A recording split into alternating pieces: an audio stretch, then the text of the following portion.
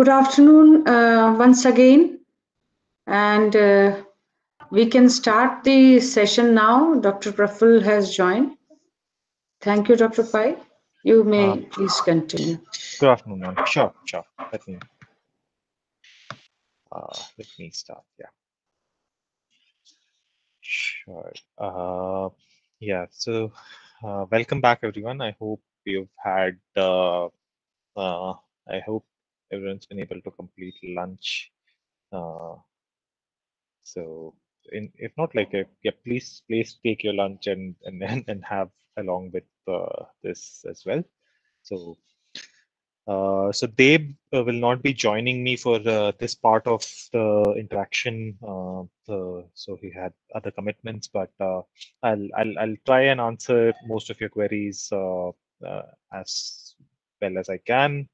Uh, so let me go ahead and maybe uh, start sharing a bit. Just a second here. Mm,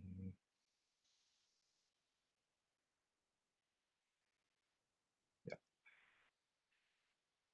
So.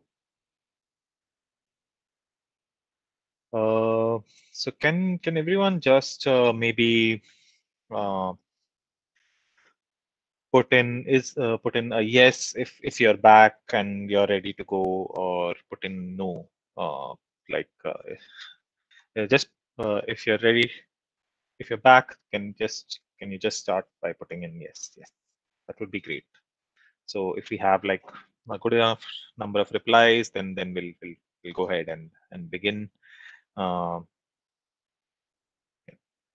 so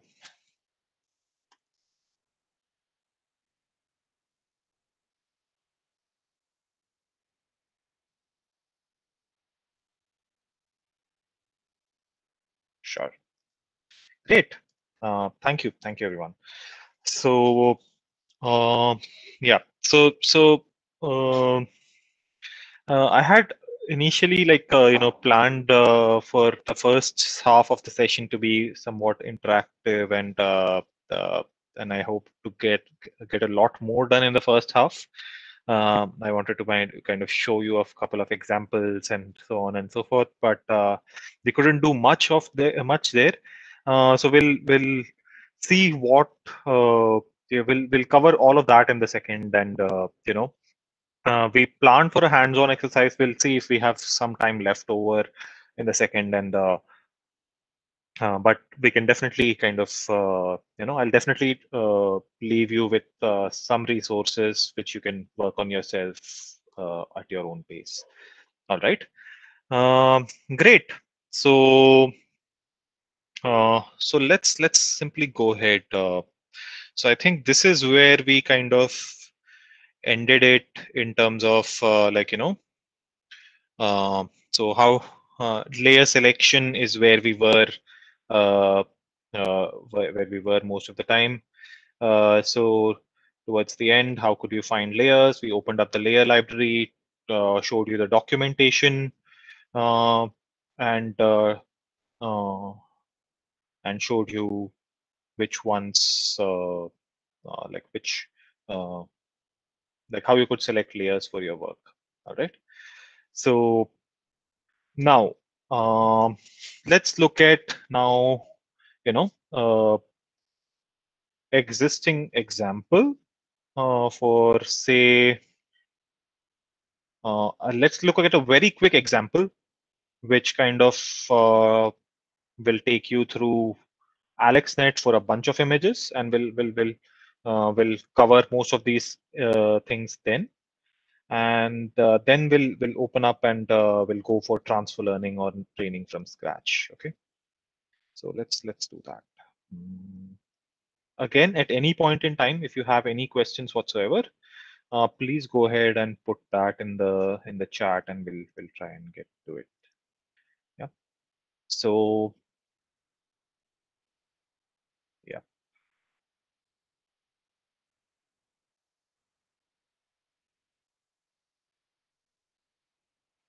Yeah. So let's open up these first let's open up a live script and then work with it. So before jumping into live scripts, so have you used live scripts before? Like I know many of you had not used MATLAB, so to those who have used MATLAB, so have you used live scripts or .mlx files before? Um,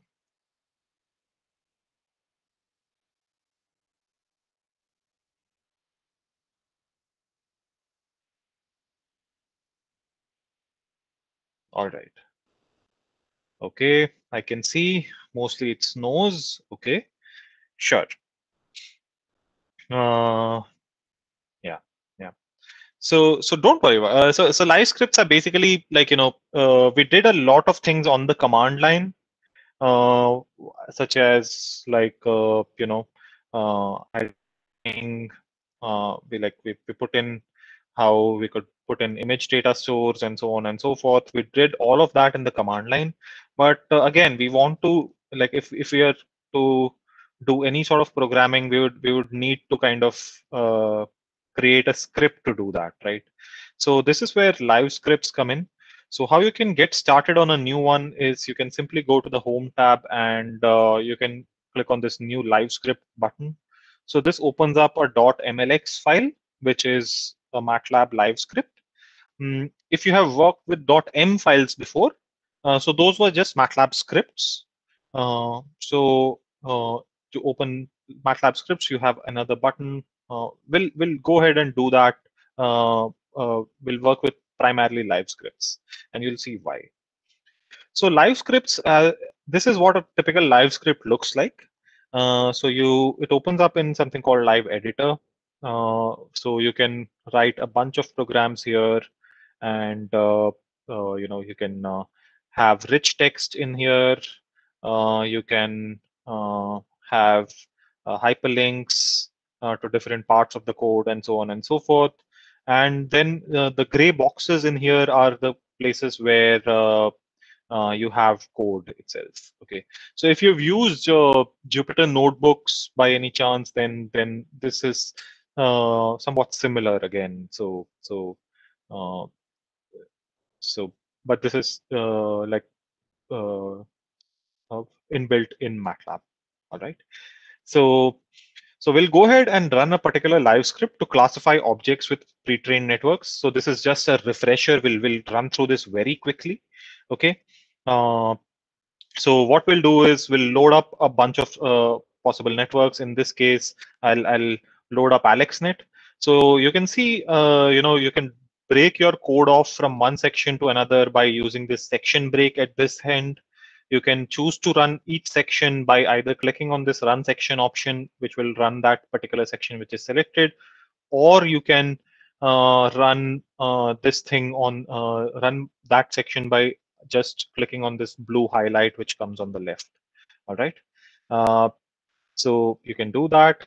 You can insert a bunch of options such as images, hyperlinks, equations, and so on and so forth, and you can insert like normal equations using like the equation editor, similar to Microsoft Word, or you can insert equations using LaTeX and so on and so forth as well. So, uh, and you'll see like on the right, there are options. So basically I can choose to view the live script output in this window itself. So either you can choose to have these outputs appear on the right, or you can choose to have them appear inline after whatever code. You can also choose to hide all the code as well. So what I'll do is I'll go ahead and clear all the output, and let's begin from scratch. All right. So I'll just run this. Yeah. Now you can see we can pick one of three networks to load. Okay. So in this case, I'll start off with AlexNet itself. Uh,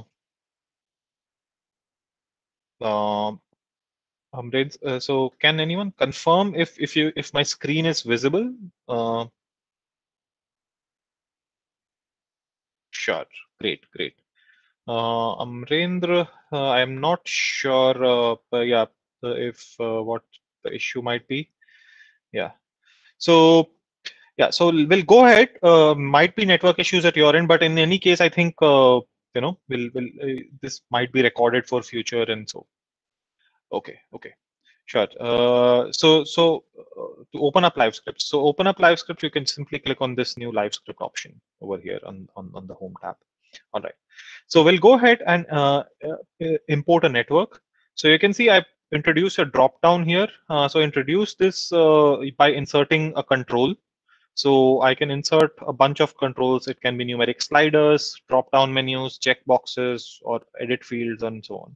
So these controls are useful if you are, like, say, teaching a class, or if you want to vary some parameters and you don't want to kind of go back and vary these each and every time you do. All right. In this case, I don't want to vary all of like this. So I just created, like, say, a control saying a drop down, and I can say like put in the labels like net is equal to AlexNet and so on and so forth, right? So an existing control I can simply modify as well. So you can see what things I have right now. All right. So you can give different labels, and different values as well, and they can take those in. All right. So I'll just select AlexNet. All right. And you can see AlexNet is loaded. And what I'll go ahead is show you a network, the network layers. Okay.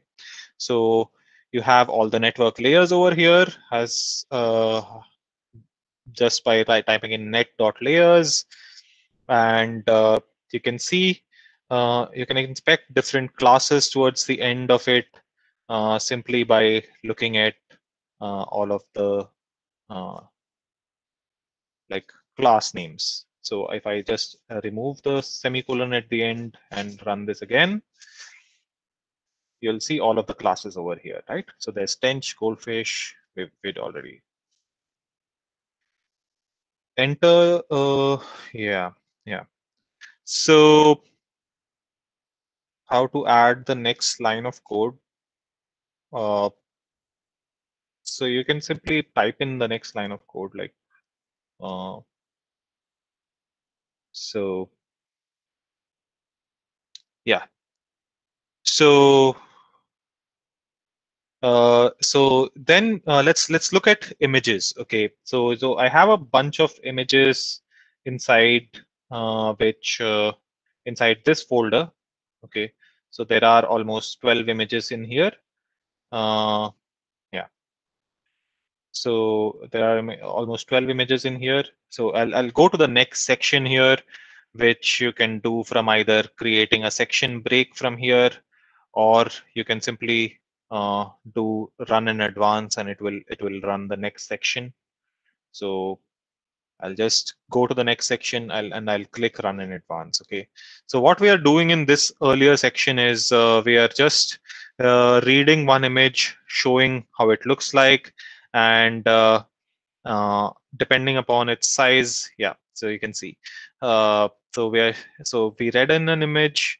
The image can be seen here. It's the image of a seashore, and we took in what the input size was, and we resized the image. So basically what we had done earlier, right? So earlier we specified the input size in 227 cross 227 manually. But what you can do is, because this input size is available in this variable, you can simply take that and use it for resizing. All right. So so we just resize the image. And now let's just run this entire thing in a loop using the image data store. So we select the folder path in one variable, and we create an image data store out of it. Okay. So if I go ahead and create an image data store, now you can see it opens up an image data store on the right, where it shows me there are 3 + 9, 12 images as we have in the folder. And you can see these images are of different types. There are PNGs, JPEGs, TIFFs, and so on and so forth. All right. Now you can go ahead and classify images one at a time, right? So either you can do one at a time, or you can go ahead and just, so this is very simple. In a for loop, how can you access images from a data store and and then go ahead and classify them, right? So this is not how you would train deep neural networks, but this is just showing classification in action. Okay, you're not doing any sort of training here. All right. So uh, so what we do is we simply read in, if you use the read function. So it will just read in the first image and then go on, right? Okay, so someone's asking me to zoom. Okay, I think this should be better. Yeah, sorry about that. So I'll go ahead and maybe remove this. Yeah. So what I'm doing is I'm simply, so I read in the image data, the images in the image data store. I'll just go ahead and read each image, resize it, classify it, show a score as well, and then display the image along with the title as the label itself. All right. And so you'll see what output this gives. Okay. So you can see images are being classified one by one, and they're going ahead with this. Yeah. So yeah, so you see it has run this entire thing. So you can see the first image, it says the on top is what the classifier put out as the label. So you have the first image as seashore, the second one as breakwater, something as a hot dog, when it's clearly fish, right? So you can see uh, it says it's a Shetland sheepdog, but actually, if you look closely, it's a cat. This it classifies as bakery, but you might classify it as cupcakes as well. Something like called lakeside, but it's just maybe road. It's and if you see these images here, like a child in a bucket. So instead of detecting child, it says bucket. Right, and a studio couch, and so on and so forth. It's just a toy. It's classifying as something else, and so on and so forth. Right. So I ran this on all of these images because I wanted to show you how simple it was to run through 12 images in one go. And if you get this, you see that just by using the read function on the data store, I could proceed through rest of the images one by one. So I did not really have to add anything in the loop, and we could just proceed through it. Also, it was important to see these probabilities. So you can see this has pretty decent probabilities of 0.77. So and we know it is correctly classified. However, if you look at this, so while it is fish, it is classified as hot dog, right? However, the probability also is very low, right? Mm, so uh, then comes something like this again. So it's a cat, but it's read as a sheepdog, and you can do that. Again, a bakery, which is again has a very low probability of 0.09. Again, this one has a less than 50% chance, right? And however, then there are things like these, right? So AlexNet recognized it to have a bucket, but it did not recognize the child in the bucket. But if someone were to give me this thing to recognize, then I might have said it's a child rather than a bucket, right? So you can see like how a lot of basic things AlexNet, a deep neural network which won the ImageNet challenge, got wrong, right? So it's I just wanted to highlight the fallibility of deep neural networks still, okay, and why it's important to see that. All right, you can see a fire hydrant. It is being classified as a paddle, but then again, its probability is much less.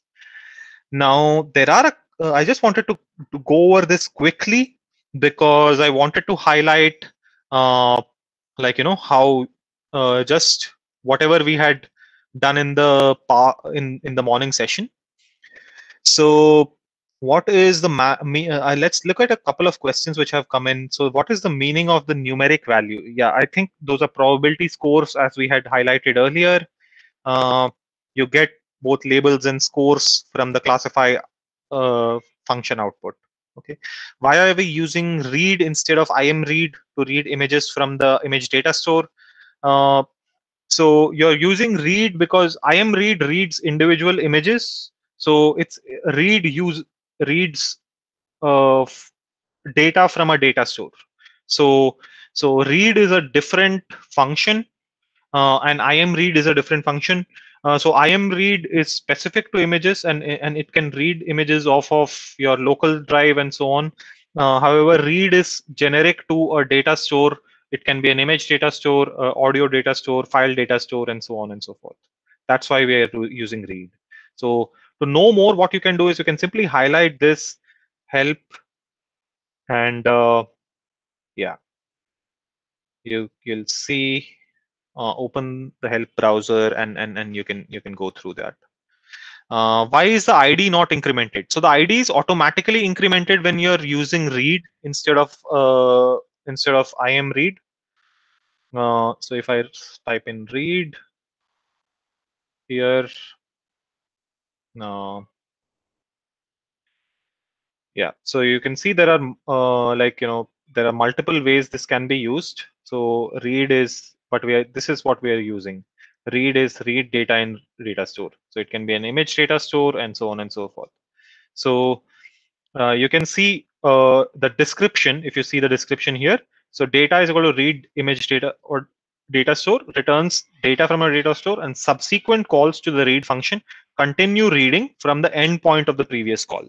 Okay, so that is why you do not really need to kind of do any sort of increment operation here. But if you wanted to read a specific image in the data store, you could go ahead and do that using read image as well. Okay, so if you used something like read image,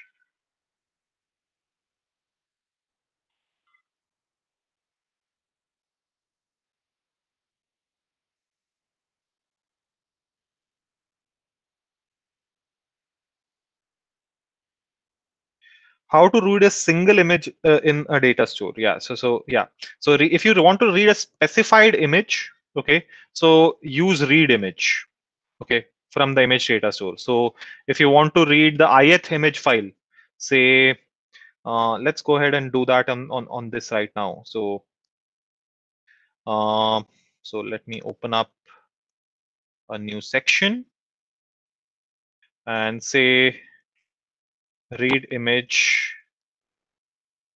I'll display the image as well. I am show read image.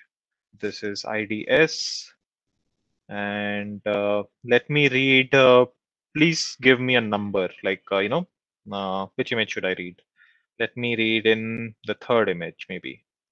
Okay, and let's see how it. Okay, someone says 7. Yeah, so let's read in the. So this was the third image, which was there in the list. You can see the first, the second, and the third. And if I put in 7,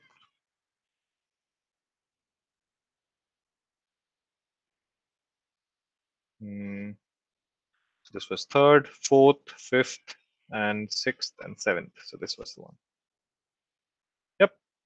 So you can choose to read a single image, or you can use read to automatically increment. All right. Yeah. So if you want to kind of say classify images off of the internet as well, you can go ahead and do that. You can simply provide a file name. You can simply provide the URL to that image, and you can do a web save to save it to a file and then read it, or you can and you can continuously try to kind of delete these images as you go, and so on and so forth as well. So this is an image of a monkey, which we took off of the internet. Uh, I hope it is able to access it. Um, so in this case, yep. So this is the image that we got, and uh, we asked AlexNet to classify it, and it classified it as a macaque, right? So I hope this helps you review all of the concepts that we covered in the morning, right? And let's jump into advanced deep learning for now, right? Should we proceed? Are there any questions? I'll wait for a couple of minutes for questions, and then we can go ahead.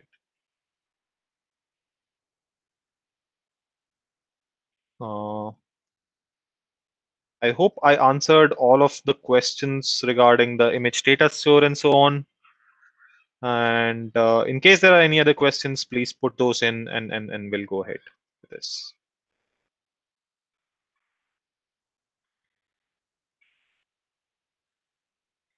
What is batch normalization and dropout, and what is its specific use? Okay.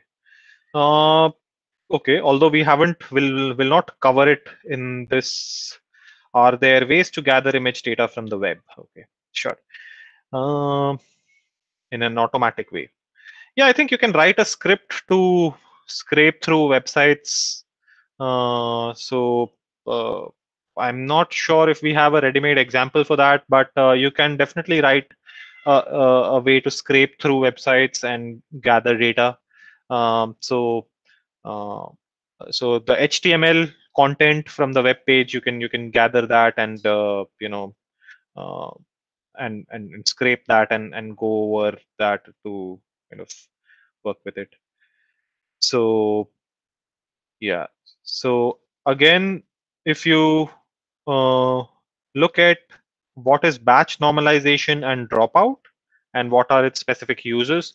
So it's something to normalize, or it's something to kind of uh, uh, like, without going into too much detail, it's something to kind of make sure the network learns well. I'd still refer you back to the documentation to learn more, and it will throw us off if we go into details of it. But please drop an email if you're interested to learn more and go through the documentation. So it will just uh, uh, something to kind of prevent the neural network or deep neural networks from going all over the place or haywire. Yeah. Again, as an ML, are there any criteria which we have to choose from the list of nets? Are there choices specific to any data type? So this is the slide that you have up on the screen. So this is it. Go through your research papers, go through documentation examples, and there are deep neural, and see if the neural network is applicable to your task. So you have to trial and error is the way to go. Like, I don't think there is a sort of a good neural network versus a bad neural network, uh, unless you know what task it is. While writing a research paper, how do you put the entire pre-trained network as an image? Okay. What is the difference between batch normalization and instant normalization? Again, I'd refer you to the documentation for that. If AlexNet and ResNet can work on images, how do I choose between them? So again, there are various considerations. Will this PPT be shared? Then we'll need your email. Okay, sure. I'll share the PPT with a PDF with ma'am, or I'll see if I can share a link, a shared drive link with you, and which you can download the PPT as well as the code, and you can work on it on your own. For the others, I think let's go ahead and look at a few examples, and I think that might clarify some of these questions for you. Otherwise, we'll come to the end and we'll again try to answer these. Okay. So if you're working with deep neural networks, so there are two approaches that you can take. All right. So one is train a deep neural network from scratch, or use a pre-trained model. All right. So pre-trained models you already know of, such as AlexNet. Uh, and I'm talking about, when I'm saying training approaches, you mean training approaches for your specific task. Okay. So many of you had questions on what network should I use, and do I need to, like, create a network from scratch and work. So if you need to train your own, there might be situations where you need to train your own network. Okay. But how do you identify those? So basically, uh, see if available pre-trained models do not work on your data set. Say you're doing an object classification task like AlexNet does, and so if it provides a low accuracy on your data set, then you may have to retrain it, or you may have to train your own network, right? So if there are different category definitions, if the category that you are looking for is not available in one of the 1,000 categories that are there in AlexNet, you will have to add those new categories, or if there are different tasks, right? Another thing is, if the pre-trained model is not available for your data, right? So most available pre-trained networks have been trained on natural images, like images of scenes which appear in nature. However, say you're working with medical images, or say you're working with infrared images, or optical slide images of slides, or say paintings or scanned documents, right? Your deep neural network might not be trained for that. So in that case, you will have to either modify the existing deep neural networks, or train a network from scratch. All right. Uh, Different task. So this point is basically, maybe you were uh, deep neural network uh, was being trained for classification, but you need to use that same neural network to do some sort of regression. All right. So it's like that. So you may not have the choice of task, again, might be different, right? So training your deep neural networks from scratch, however, might take a long time, and it will take you a lot of time as well as computing power to train a neural network from scratch. Uh, so so in many cases, what we do is use a pre-trained model like AlexNet or ResNet, right? So how we can use them is, we can build networks from these scratch, or use these pre-trained networks. So pre-trained networks, if we saw the image of what a CNN does, right? So they have a defined layer of orders and defined parameter values, right? So they can be used for inference without any training, like how we saw AlexNet just being used for inference without training, the act of just inferring what is there in the image. Okay. uh, and there are, if you want to get started with deep learning, okay, so there is AlexNet or VGG or GooglyNet, which you can get started with. uh, Other nets like ResNet, there are different sizes of those. There's ResNet 18, 101, or 50, or there's Inception v3, and so on and so forth. So these are effective for object detection and semantic segmentation sort of workflows. But so depending upon what your task is, you may need to kind of use that. Uh, just give me a moment here. I might. I need to recharge. I need to find the power outlet.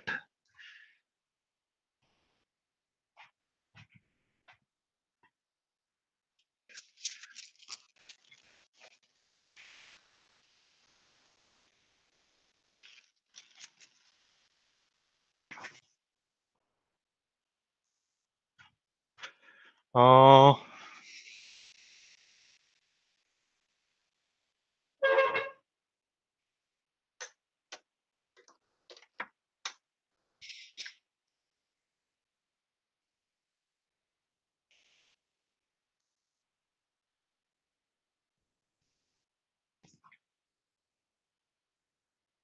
yeah. Is this clear?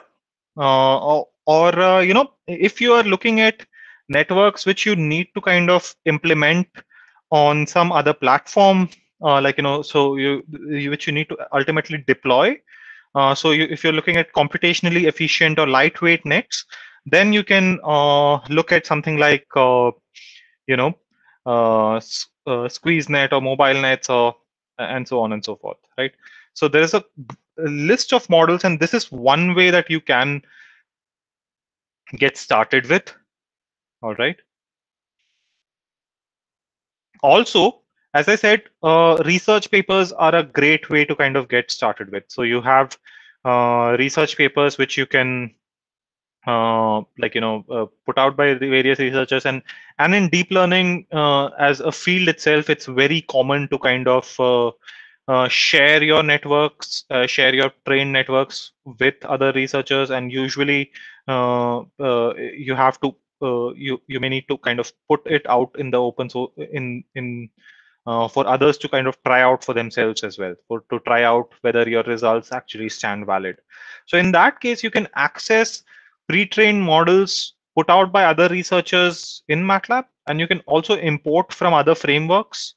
So uh, if there is a direct Keras or Caffe model importer, or if you're using other frameworks such as TensorFlow or PyTorch, which have been most popular, then you can import them directly into MATLAB via something called ONNX, or Open Neural Network Exchange, which is like a compatible platform for exchanging models. Okay, and we are working further on being able to import all of these models directly in MATLAB as well, and the TensorFlow and PyTorch models, and you'll find updates on this maybe around the March or April timeframe, where yeah.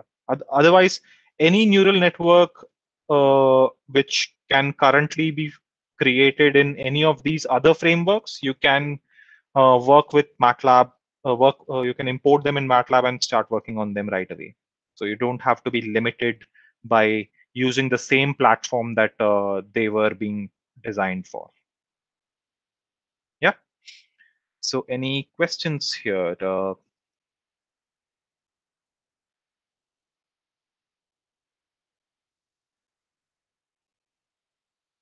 Can we order these nets based on complexity or accuracy? Yes, you can. I don't think I have a slide on this in this slide deck, but you can definitely order these in based on like their size, the number of parameters, and so on and so forth. So their the number, their implementation size, and so on. Like if you were, uh, how much size do they take up on the disk?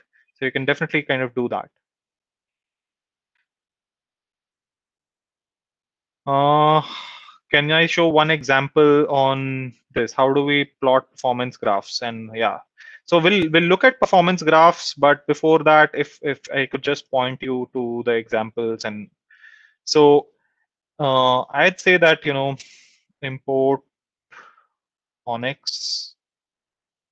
So if you just type in import ONNX and look at examples, you can see how pre-trained YOLO V2 uh, have been imported into ONNX, imported via ONNX, or also exported via ONNX.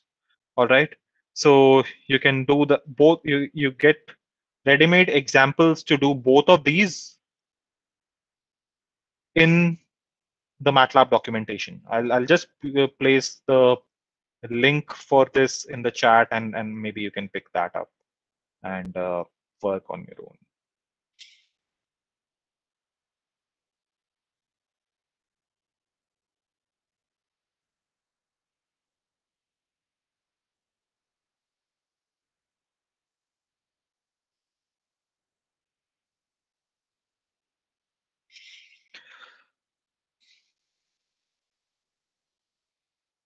So how do you compare different pre-trained networks in research papers? What parameters do we consider?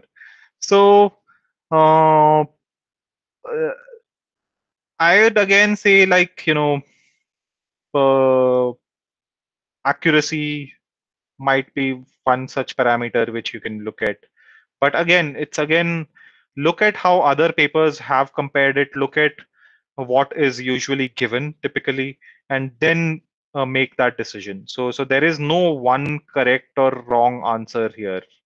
So to most of these, uh, how do we plot performance graphs and see how good they do, and if yeah, so let's jump into that before we get and then there are a couple of questions. If there is some output size, then number of filters, does it mean that 64 different patterns are detected? Yes, it does mean that 64 different patterns are detected.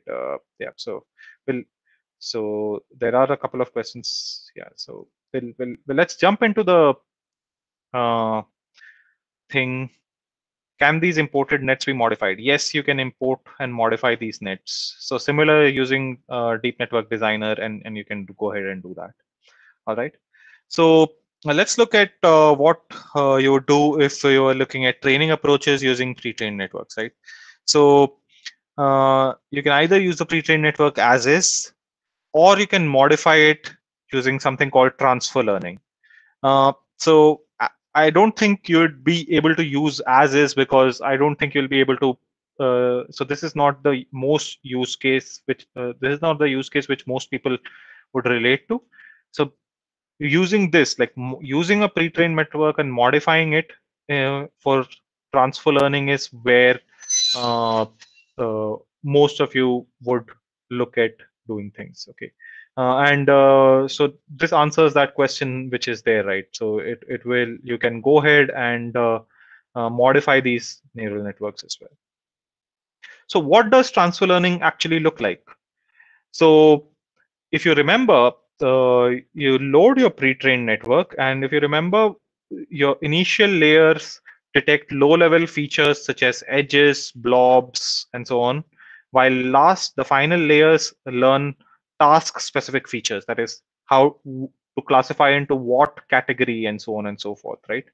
So if you were doing transfer learning for some application, you you retain the feature learning parts of the network, okay, and replace only the final few layers, which now you need to modify to learn feature specific tasks. All right. And uh, you train the network again, but this time, because you do not have to modify weights here, you train the network. You'd be good with training the network on hundreds of images for tens of classes instead of millions of images and so on. All right. And during this, you can predict and assess network accuracy till you get the trained network. All right. Uh, is that good? I hope that answers a couple of questions there. Uh, so there are a couple of questions in transfer learning. Which weights are modified? So you're again modifying weights for the entire network, but it's primarily these weights for the class task specific work layers which you are mostly modifying. Yes. So any other questions? Can we compare CPU time and GPU time with GPU time computations? No, I wouldn't say so. I would say that you cannot really make a clear comparison there. So yeah. Yes. So there's a question asking whether task-specific layers means the fully connected layer. Yes, fully connected part. So yes, it is the final few layers, such as the fully connected softmax and classification layer, right? So let's open up an example and then do this, and you can go ahead and see. Yeah, whether this training changes weights and so on. If we are adding layers or any modification for that matter, is there a logic by which we do it? Yes, so there is this logic, right? So we are retaining how features are computed, and however, changing what these features are used to classify objects in. So that is the logic, basically. It, I'm afraid it might not be more at a broad level. This is all that I can say from this. Uh, because data set is completely different from the net. If you use transfer learning for medical images, can you do it? Can I? Because the data set is completely different from the network on which it was trained. All right, sure. Yes, you can. So I have two examples here. Let me take this one example on for classifying MRI images, and let me take another example for identifying digits in an image. Okay. So I think once we go through that, it will clarify a lot of doubts that you have, and we can go ahead with answering any questions after that. All right. So let's look at this particular example. This is the MNIST handwriting recognition example. So you might have come across this data set. This is like the hello world of deep learning, so to speak. So you have all of this data on handwritten digits. So let me just open this up in the Explorer and show how this data looks. So you have this data such as, say, like, 0, 1, and so on and so forth. Like, all of these are written. In addition to that, there is a bunch of data sets here which you can use to kind of which you can work with. Okay, and what we are doing is, well, let's just prepare the data set and then go ahead with it. Okay, so this might run a bit slow because I do not have access to a GPU, but it should run fine, and we should be able to do this. And then we'll look at the other example and take on any questions as well. So, all right. So, so the next 1 hour sort of or 1 hour 10 minutes is all that we have for like we'll just use it for this itself. So.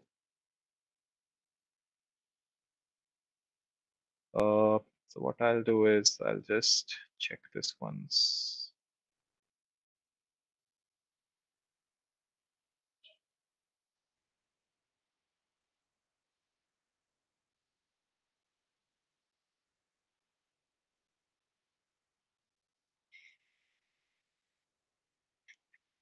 Yeah. So yeah. So basically, we've written a function for preparing data. So what this is doing is it's reading the existing data set and preparing it, but it is no different than like reading image data store and so on. It's essentially the same. All right. So let's look at a couple of images. So if we just maybe, or if you want to look at this, yeah. So we are reading up images and so on. So let's look at a couple of images and then we can see, like So we'll look at the image and as well as the digit montage, as well as the labels. Okay. So yeah.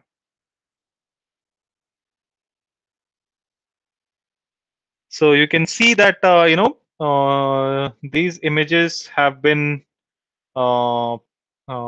taken off randomly. So every time I run this, it will be a different set of images which comes up depending upon what the montage it randomly picks up images from the function. Okay. Now let's define layers in the text. Okay. So what I can do is, if you look at each of these images, it is I'll take each of these images to be 28 cross 28. Okay.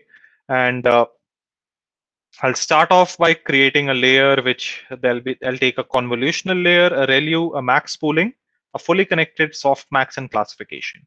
Right.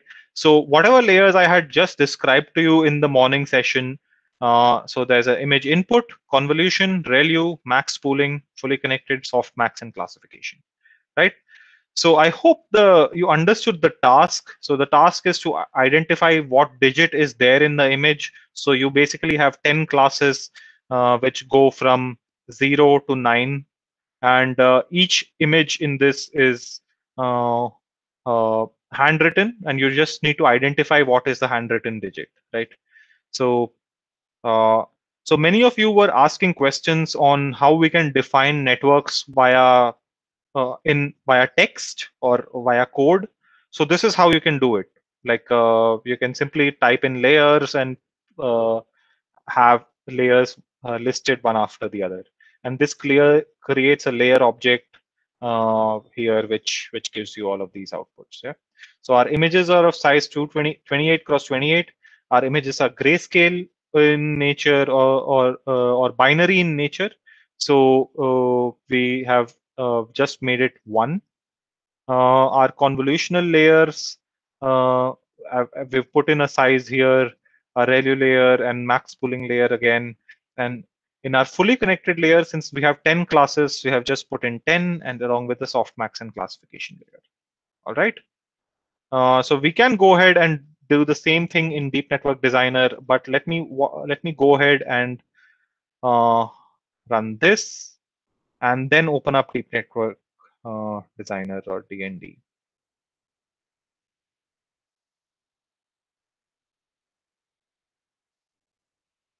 I'll go to apps, and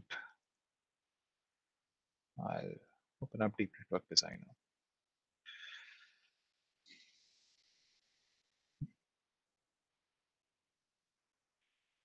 Yes. So there are a lot of questions. I'm not answering many of them because I think some of them will get addressed as soon as we run through this.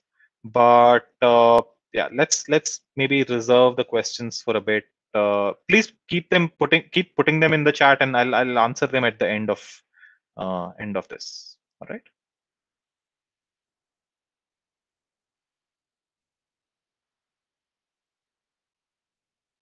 So yeah.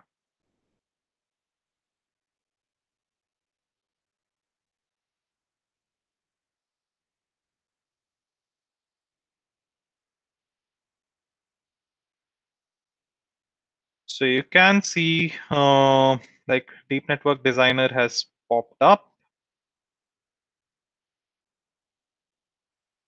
Let's just go ahead with this. And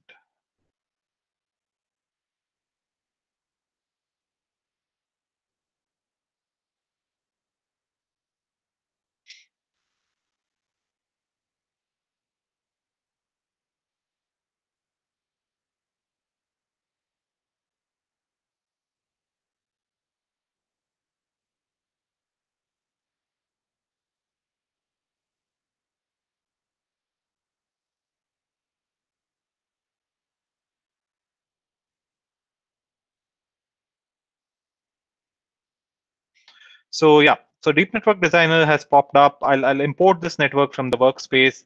You see it automatically identified a network which is there. So I can import it simply. And and this works in a similar fashion if you import networks via Onyx. So you can simply import this and go ahead with this. All right. Uh, Finally, you can also set, so you can modify this here as well. Like, you have all of these options here which you can use to modify things, and you can go ahead and use all of those. All right. So you have convolutional layers, number of filters, filter size, strides, dilation factors, and weight learning factors, and so on. So these are these parameters are called hyperparameters, and you can change these in the network as well. All right. So there is um, there is not really a good way to kind of maybe change them. Uh, you can do an initial selection and then identify what what works well. All right. So the next option is to provide training options. Okay. So and you do that simply by using the function called training options. So if you look at help on training options, you have all of these name value pairs which appear there. So yeah.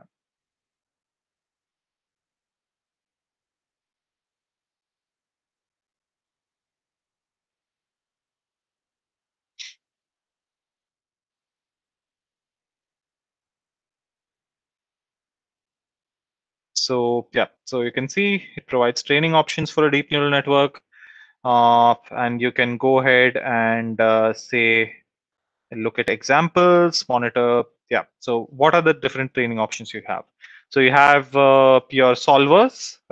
So either you can select stochastic gradient descent, or you can select other solvers like RMS prop or Adam. Uh, Other than that, other things such as say providing a verbose output or at what frequency.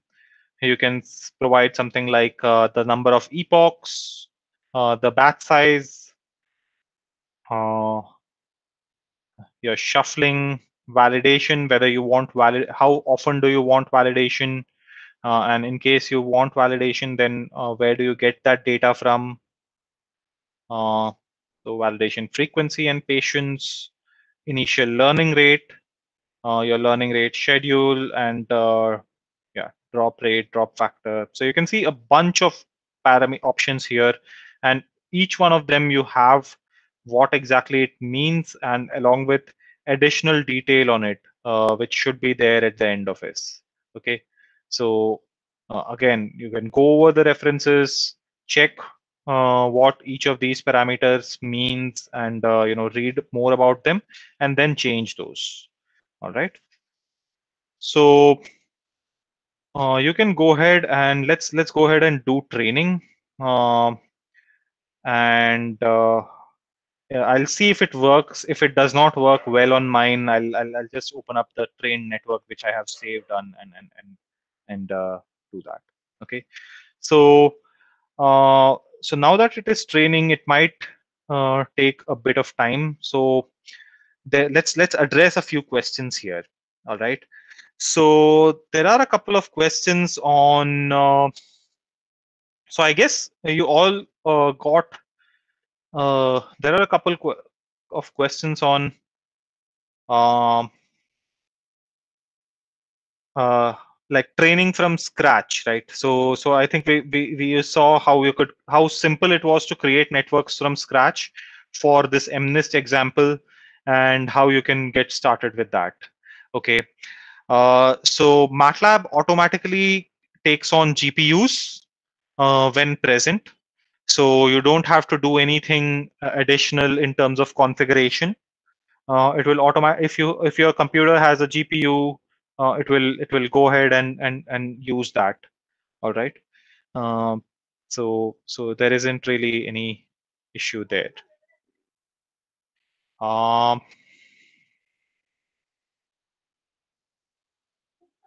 so please clarify on label files. Is it one single file or multiple files?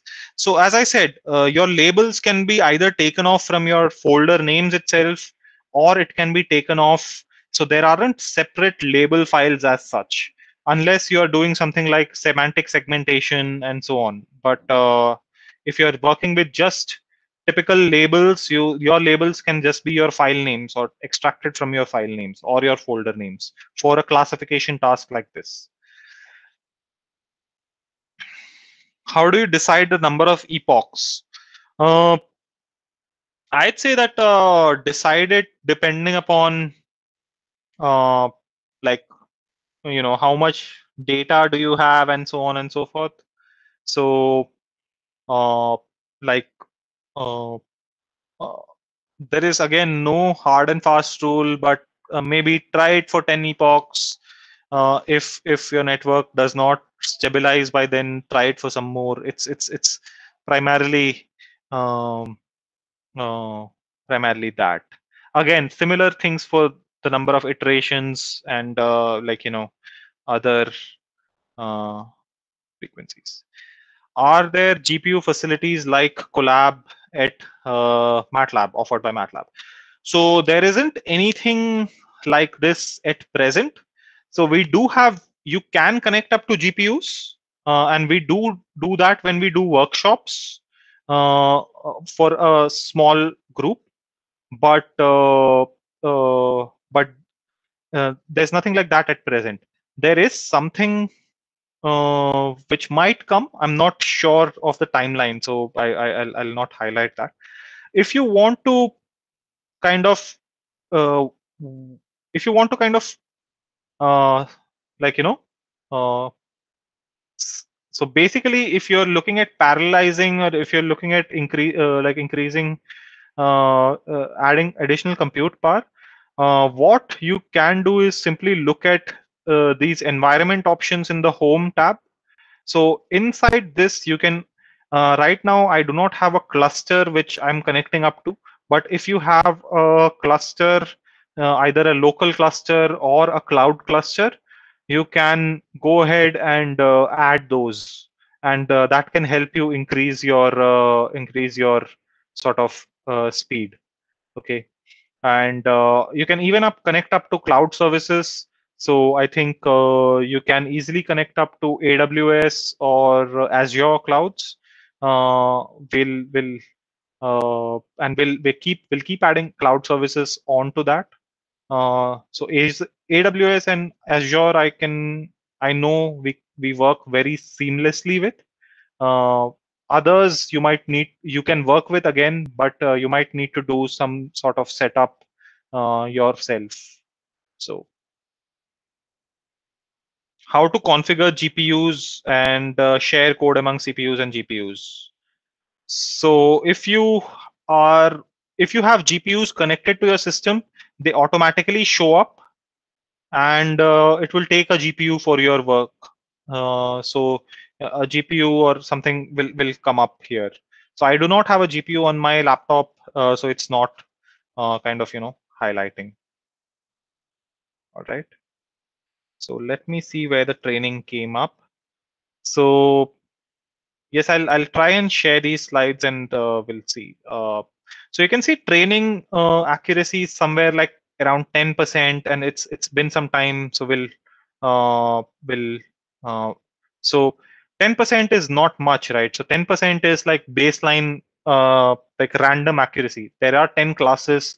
If we picked one of those 10, will be correct 1/10th of the time, right? So so this is like as good as random uh, mm, random training, right? So random shot in the dark sort of, right? So let's go ahead and let's look at what we can. So this isn't really working, and this is what will happen if you start with your own deep learning applications. Okay, so in that case, what you need to do is you you need to kind of tweak your network and tweak your training options, and see what you can do. Okay, so earlier my network training options were like this. What I'll do is I'll try and specify a learning rate.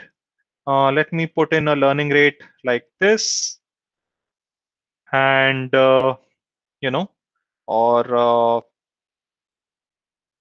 let me put in a learning rate like this. So we did not specify the learning rate earlier.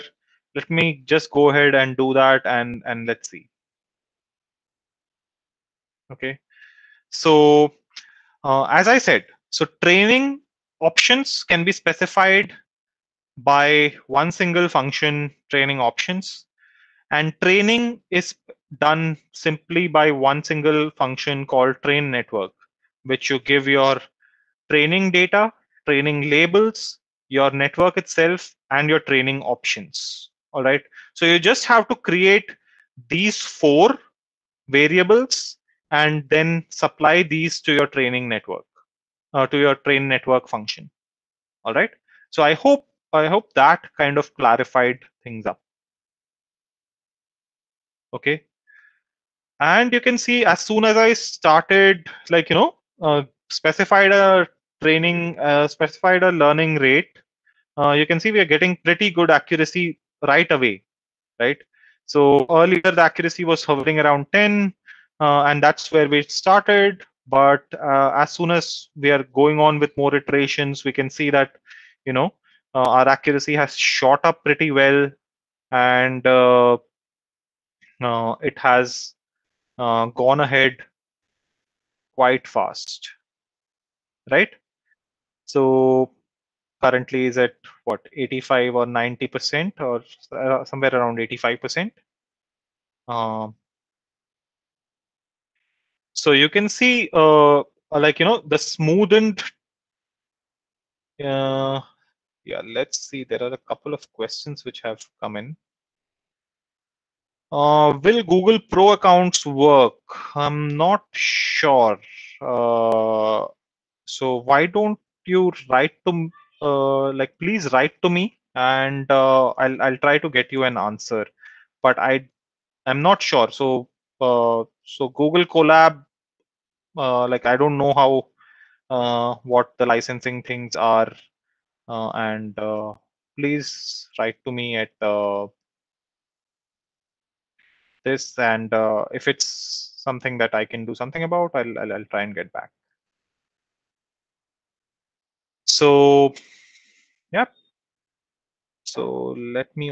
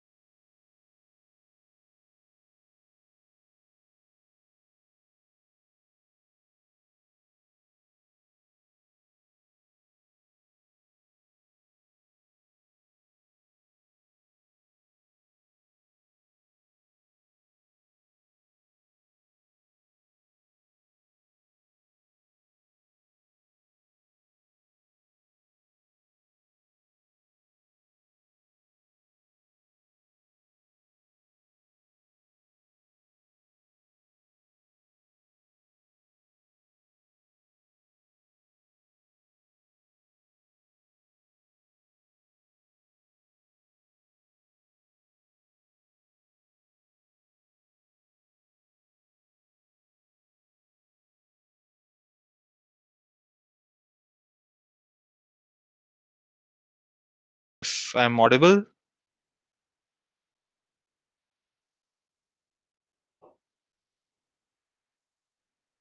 Uh, Hi everyone. Like, uh, I had lost internet again, like, because of some power reset. Can someone please confirm if they can hear me? If you do, then I can go ahead and. Yeah, Great. you're audible. Yes, sure. Thank you. Thank you, sir. Yeah. So yeah.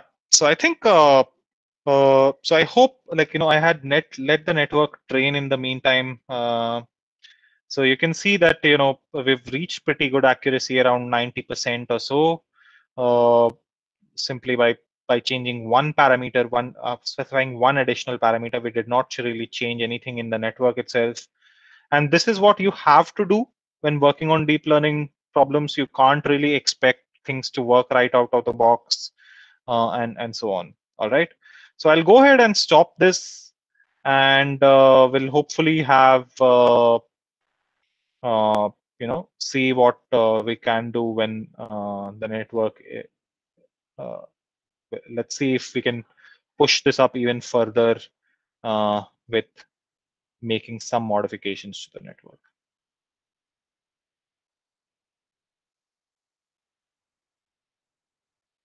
All right. I think it has stopped. So you can see that, so it came by pretty fast. So now, sometimes it will not be the network. It will not be the learning rate. You no matter how much you change the learning rate, it might not affect the outcome. So in that case, you may need to modify um, the network itself, or use multiple layers like were done in AlexNet or other networks. Okay, so in this case, you take on multiple layers along with say normalization layers, which essentially improve the quality of learning as well as the convergence. All right. So in this case, what we're doing is, again, we are working with the same sort of batch. So sort of there's a convolutional layer, a batch normalization layer, followed by a ReLU layer. Okay. So and we repeat these uh, with having max pooling layers in between. All right. And the end is again same, a fully connected, a softmax, and classification. All right. So again, like, this is not set in stone. You can modify this and see what happens on your own. All right. So again, I'll just specify the training options via this function and initiate training. Okay. So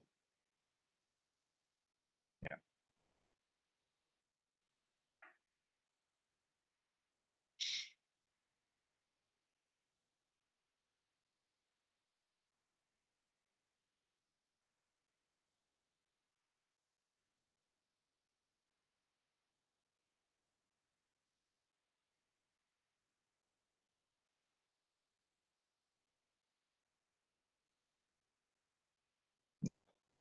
So let's see how this network trains instead. And you can see network accuracy shoots up pretty fast, like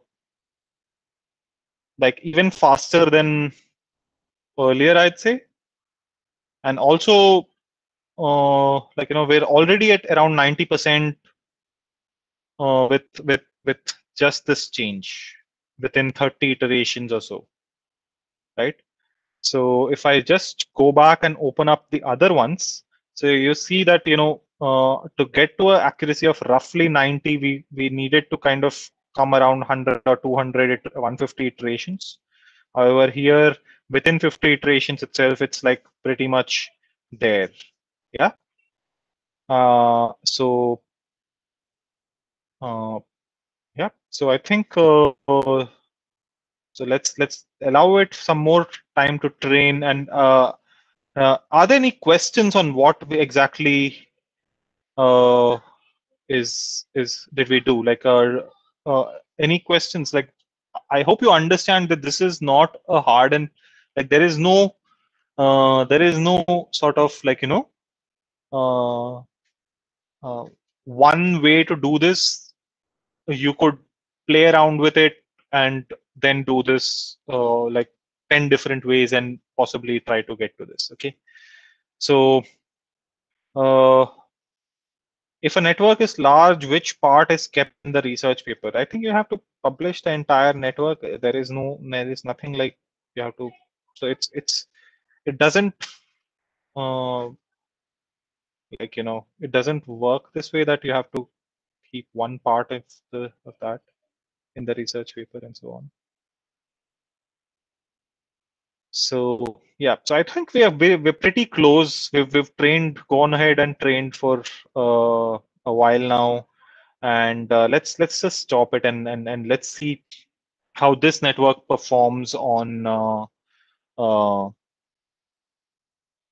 on now that we have trained it, let's see how it performs in testing. Okay. So so if you look here, let's go back to the script and let's look at classifying the test data now. All right. Yeah. So you can load the MNIST model and so to predict testing accuracy, what you need to do is again simply provide your network along with your test data set. So this is not one single, if you look at this variable IMG data test, you'll find that this is not, yeah. So IMG data test. So this is like a 4-dimensional sort of 4D variable. This is not a single sort of setting. And it has, okay, I can't show you a preview here, but yeah. You can go ahead and do that. Okay. So it tested on some data set like which came with MNIST. Yeah. Transfer learning. The next problem that I'm going to take on is transfer learning itself. So we'll just wait for a bit more and then we'll do that. So how can we capture a model and have the maximum accuracy? Yes, great question. So again, like that is typically a question which kind of often comes up. So one thing is like, you know, if a network trains for a while, it's not going to be like, you know, the network will stop, like the accuracy will drop after a bit, you know. So it's very rare for that to happen. Like it will all of a sudden drop. So if it trains and it has reached a certain point, it will more or less be around that for some reason. One more thing is, if you look at the apps tab over here, and in the deep learning section, so you have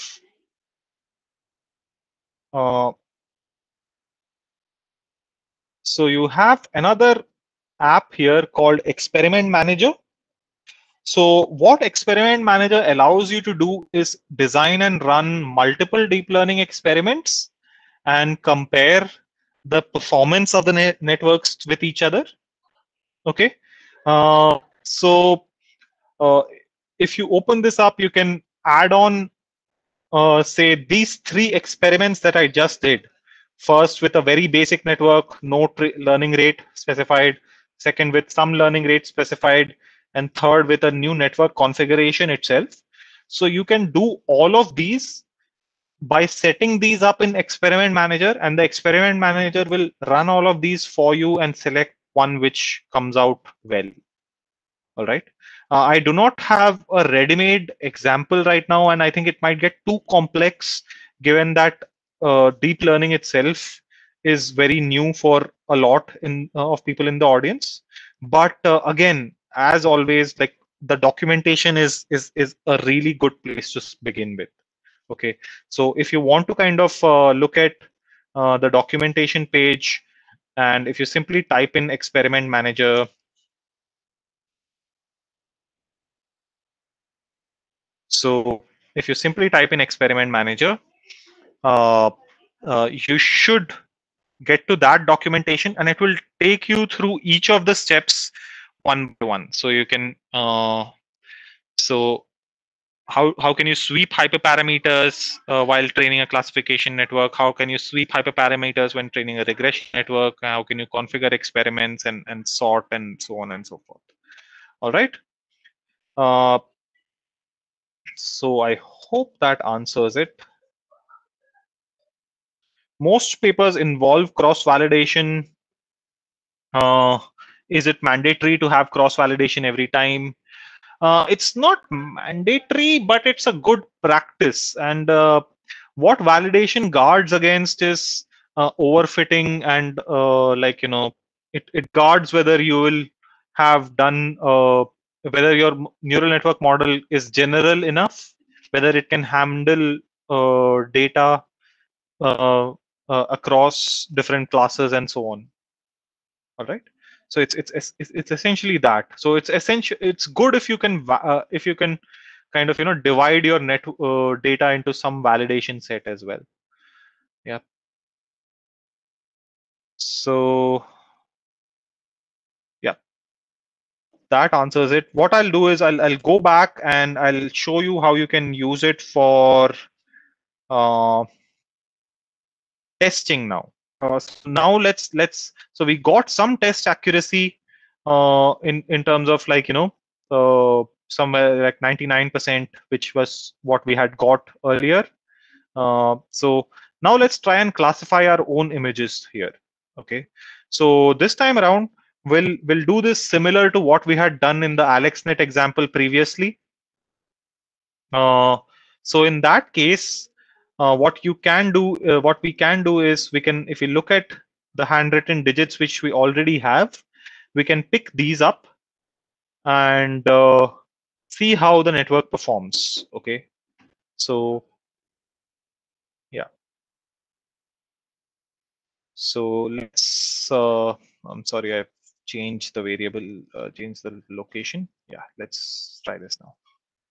So as you can see, I just defined a data store similar to earlier, and we provided the image uh, and resized it and predicted it, looked at prediction. Okay, so you can see this 2, it is predicted as, okay, the prediction is not coming, it's predicted as 3. This 4 is predicted as 4, and you can so on and so forth. All right. Now you can see the prediction is obtained here, and the prediction itself is given to the title. All right. So you can see how um, simply you could go about doing this. And yeah, just, I think we're at the end of this. Yeah, we could see that how these are also written in a different sort of font size. The lighting is different, but this still works, right? So just to highlight all of these things, we've just taken a few slide images and then worked on this. Other than changing the fully connected part, what else can be done in transfer learning? Yeah, some cases it might have got incorrectly, or I think the prediction did not show because these controls were hovering over this. What I'll do is I'll just transfer these files to you, and you can then try it out for yourself. All right, and work with that. Okay, so yeah, I think it got all the predictions. I'm not sure if it got any wrong, but yeah, this picture, this image, it had gotten in the way of the prediction in some cases, so it might not have been visible, the prediction. So other than changing the fully connected, is there something else? You can go ahead and add more networks to add more links to it if needed. So that is definitely there. Let's look at a transfer learning example now. All right. Let's get back to the presentation and look at transfer learning. Okay. So this time around, we'll look at a slightly different sort of example. So those were still images captured by a camera or a scanner. In this case, we'll look at classifying MRI images. So we'll use transfer learning and use pre-trained models to classify MRI images and also visualize which part of the image the net is looking at. All right. So if you want more on this example, like, you know, this example is already readily available on GitHub on the MathWorks repository. So you can go ahead and download this as well. I'll put a link at the end of this. Okay. Yeah. So it's 3:25. I hope we can I think we can finish this in the next 20 minutes, and I'll share a few resources with you. All right. So let's open this up and see where it goes. So I'll go ahead and close everything else. Um,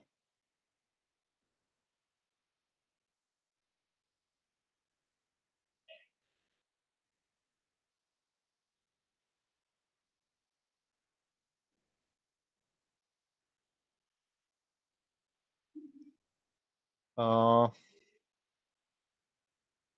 yeah.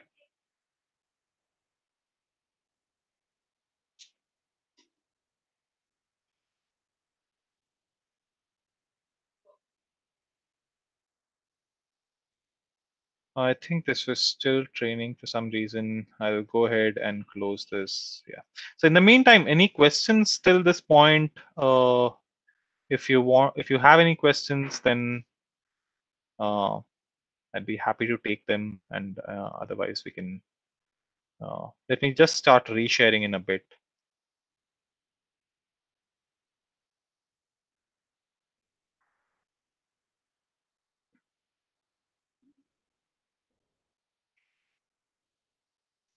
So let me just check the Q&A as well. I think all of these are from earlier. Okay, no, there are some questions which are new. A basic question: what is the difference between epochs and iterations?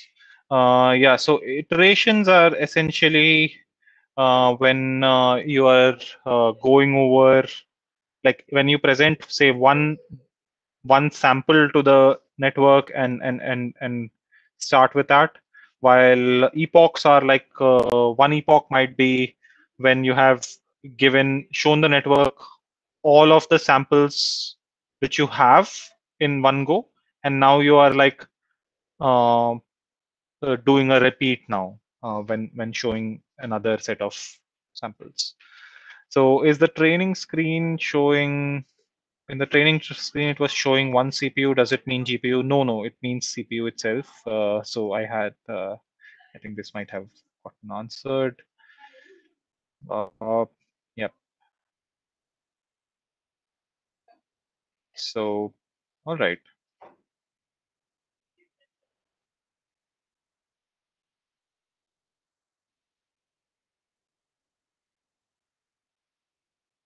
Uh,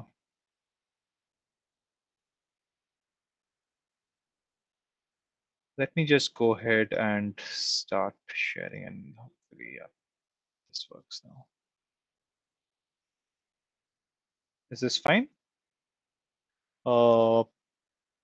Yep. So if there are no other questions, I'll just wait for. Yeah. So we have our MATLAB here, and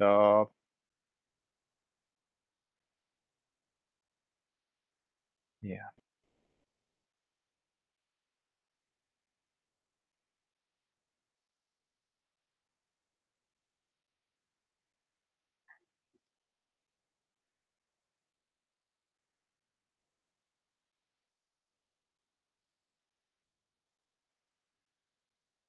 Yep. Sorry about that. Yeah, let's get started on this one. Okay.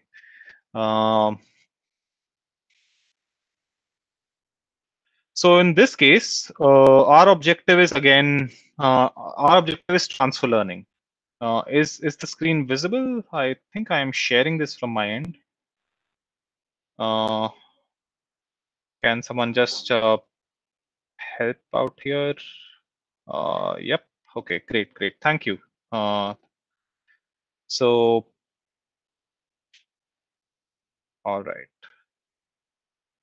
So if you look at, so let's look at this transfer learning exercise, and then go ahead with this. Okay. So the objective here is so we took the MNIST example. Now in this example, what we are trying to do is we are trying to take on MRI images and trying to identify the age of the participant from whom this image was taken. All right. So these images have been taken from an open neuro data source. And what we're doing is we have participants in age from 3 to 5, 7 to 12, and participants older than 18. All right. So we can look at original 3D volumes. What we'll do is we'll use ResNet 18 to perform this, and from this 3D volume, so there's a 3D image. We'll take the mid slice. So we'll take the horizontal mid slice here, and we'll use this mid slice to train the model. All right. So let's just look at the root folder and read this data. Okay. So in this case, MRI images are in a particular format called NIFTI, NIFTI. So these images are of the end are of the extension .NII, and sometimes they are also zipped. In this case, gzipped. All right. So hence the NII.gz. So if you visualize any volume here, so you can, there are ready-made functions to read these. So in this case, because this is a very specialized image format, so IMRead does not work. You have to use NIFTY read, and you can go ahead and create your custom data store for reading these as well. All right. What we'll be doing is we have taken this NIFTY images and removed the skull regions and just looked at the middle slice. So the middle slice looks something like this. All right. Now let's explore what the participant data also looks like. Okay. So if you want to look at the participant data yourself, so this is what the participant data set looks like. So yeah.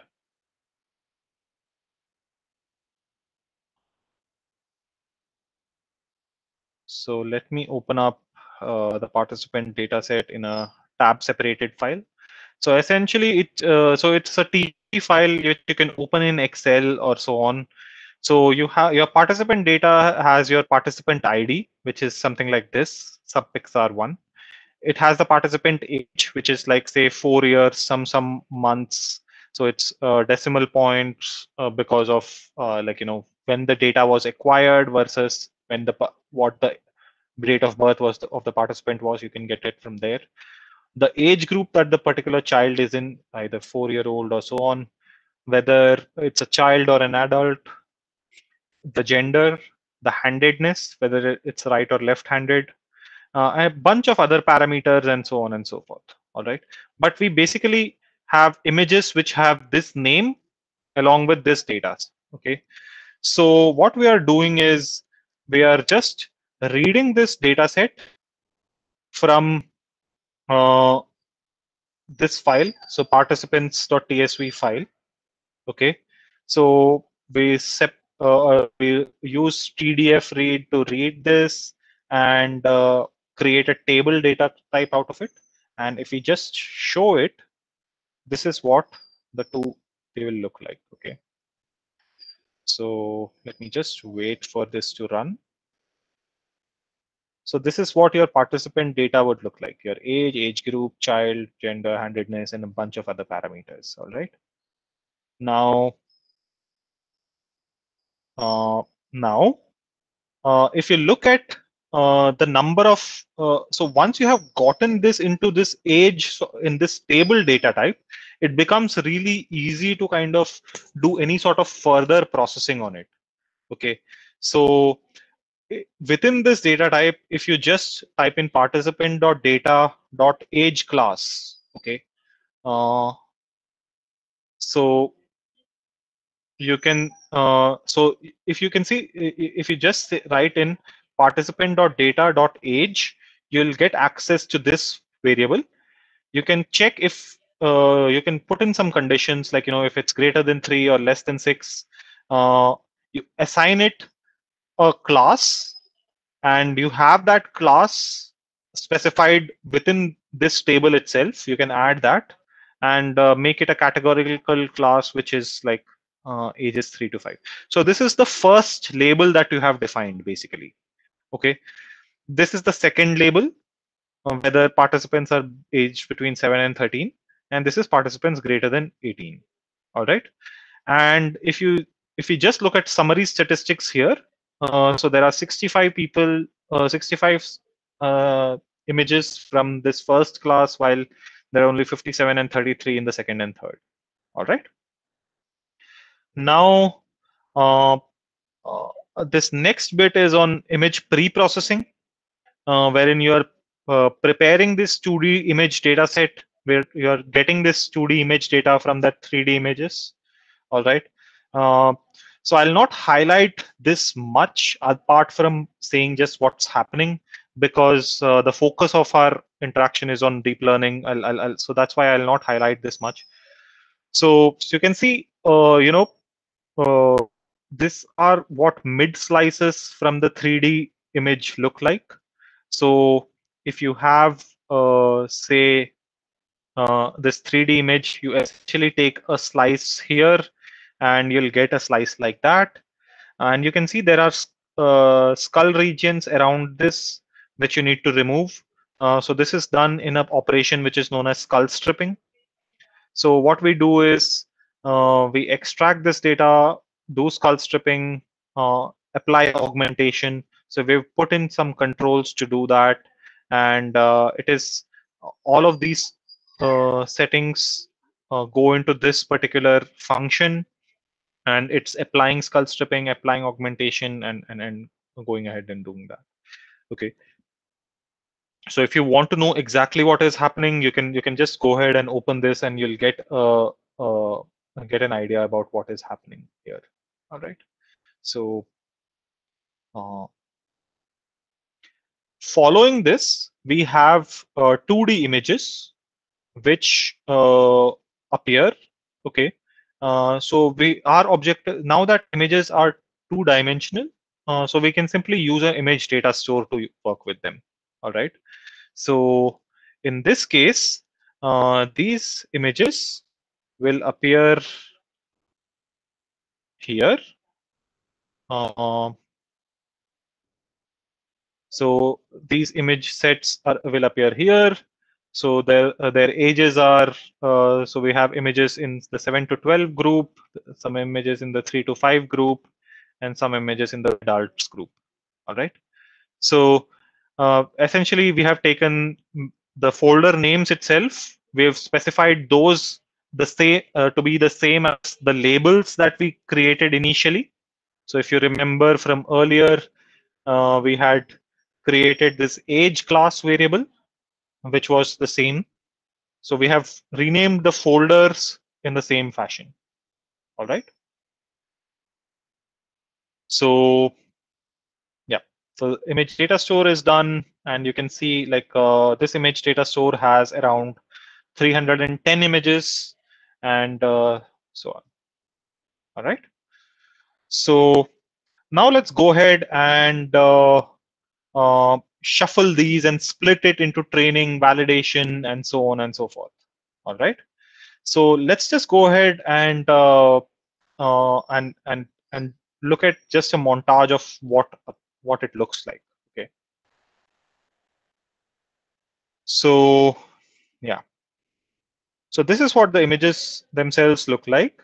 So you have, say, the 3 to 5 year range of images, and so then after processing, these are different images. These are not the same. Like after skull removal of this image, this looks like this. These are random images, again taken from each of the classes, and you can see how things appear. Okay, so you can see in in very young kids, this area is like there are bunch of these things which are appearing, like these blank space, these dark spaces in between. These are called ventricles. So you can see these are still developing. While as they grow up, as people grow up, these fill up to quite an extent. And then again, in adults and in geriatrics, so you see an increase in the ventricle size, but then there is also filling up. It's somewhere in between, like here. Okay. So in this case, uh, so we'll just like we'll just do this again, and we'll just see. Every time you update this, you can see random images get selected, and yeah. So our objective is to, if we give this image to the neural net, is it able to give me back the age category which it belongs to, right? So now let's just get into training, testing, and validation. Okay. So this is something which we did not cover earlier. So I'd ask you to pay attention here. Yeah. So if you simply give the image data store along with your split percentage to something like to a variable such as to a function such as split each label, and it will split all three labels, that the 3 to 5, 7 to 12, as well as adults, into into training and testing sets in this percentage mentioned. So 85% will be in training, the remaining will be in testing. And if I run this, you will see that the resultants will also be data stores themselves. Okay. So is this clear? Is this step clear? It is essential this step be clear to you, so that if uh, so that when you are doing things yourself, uh, you know what how easy or simple it is. Okay. So you can split each of these into, say, 85, 15%. And what you can do is you can take the training data set and again split it into training and validation. Okay. So we split 85% into training, 15% into testing.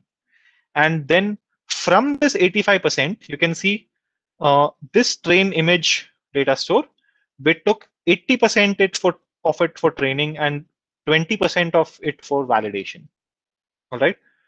So you can, so this is a very usual way of doing that, but these percentages can vary quite a bit. All right. So let me see. There are a couple of questions which kind of come up.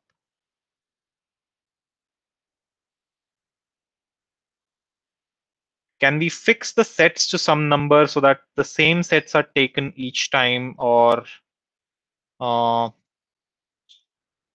uh, or can you fix the sets to some number, as in like can you fix the number of images to be taken from each set? Is that what you mean?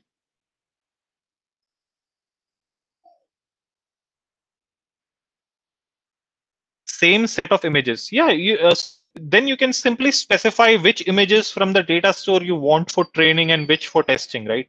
You can simply create these data stores yourself. So if you want to do that, either you can split it like right away, either specify the image names from the data store or image types from the data store, and you can simply create these three data stores there. Yeah, you can do that.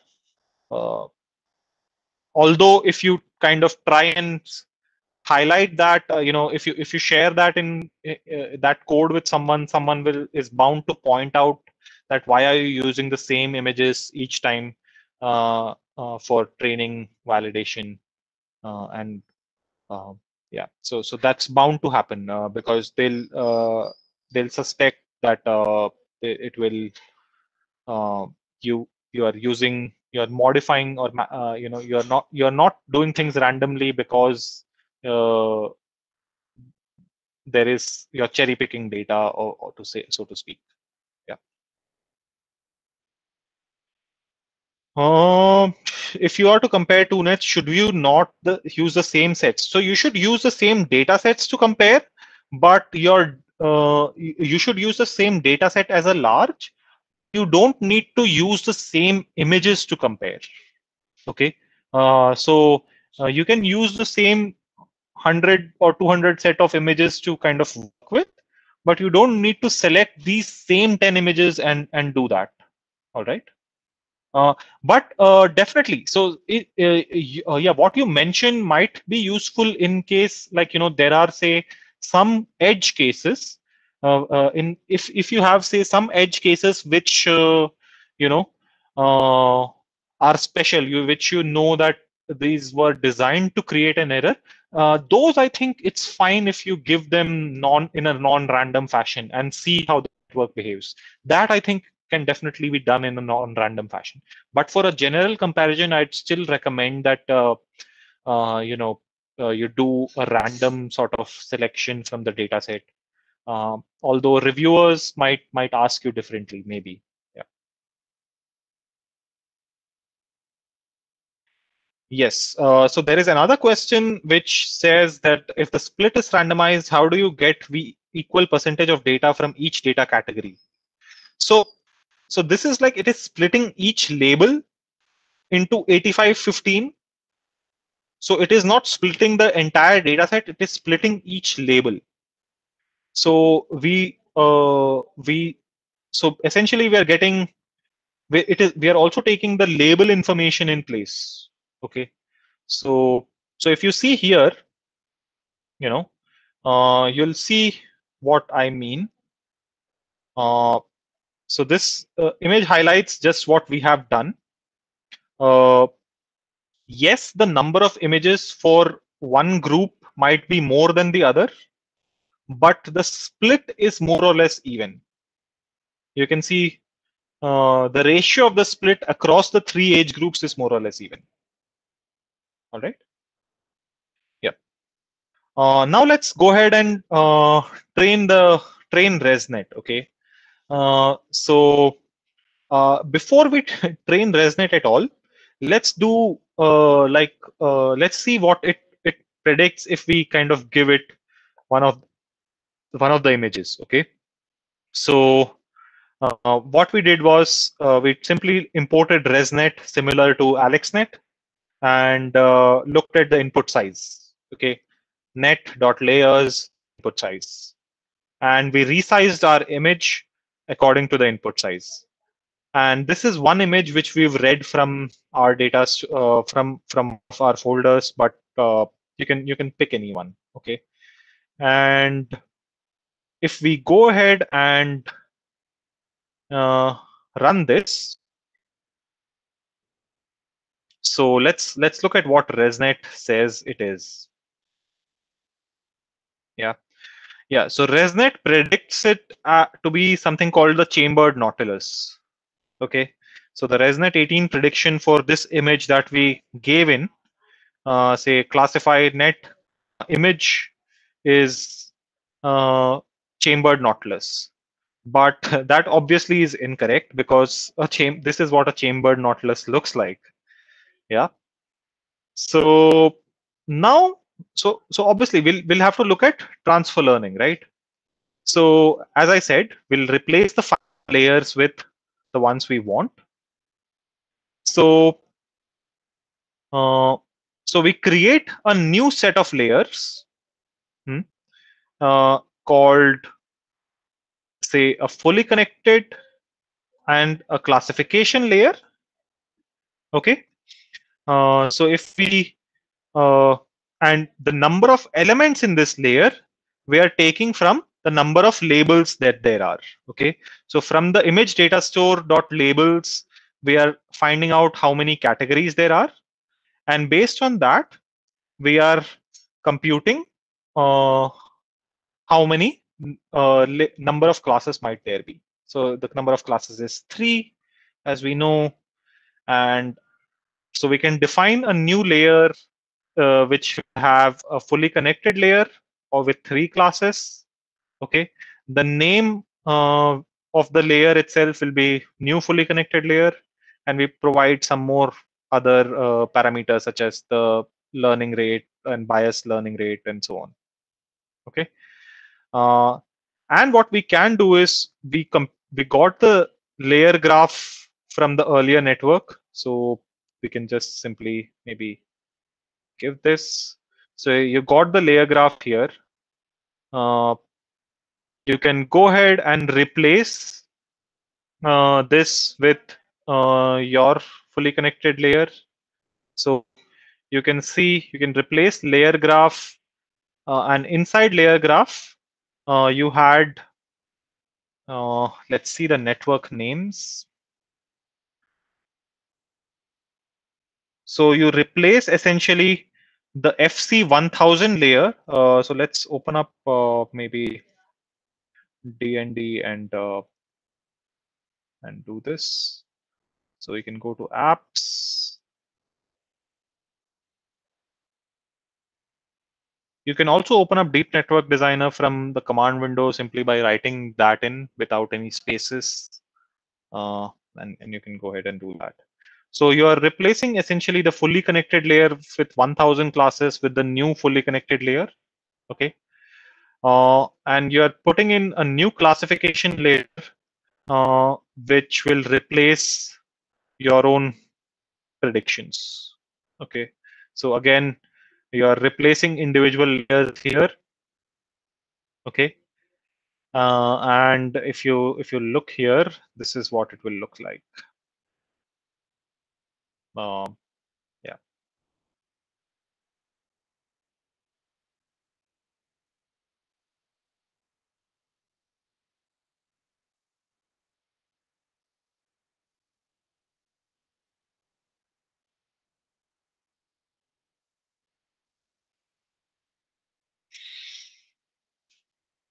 Yeah. Yeah. So I hope this is visible. If not, I'll just open this up in a new figure window and have that. Yeah. So the final layers of ResNet 18 were like this. So you had the fully connected probabilistic and classification layer. We replaced this with our new fully connected layer. We retained the softmax layer, but we replaced the classification layer, which had 1000 classes to kind of make it one with 3. All right. So we could do the same operation in Deep Network Designer as well. So maybe open up ResNet 18, look at, yeah, so open up network ResNet 18. You can see ResNet and its configuration here. You can go to the very bottom here, and you can simply change these. So they drag drop a fully connected layer and drag drop a classification layer from the very bottom. Okay. So I'll break these connections and form these. So I can simply have this output be 3, and this output is automatic. And our bias and weight learn factors were somewhere around 10, if I'm correct. But yeah, and I can go ahead and delete these two, auto arrange this, analyze if it is correct. Okay.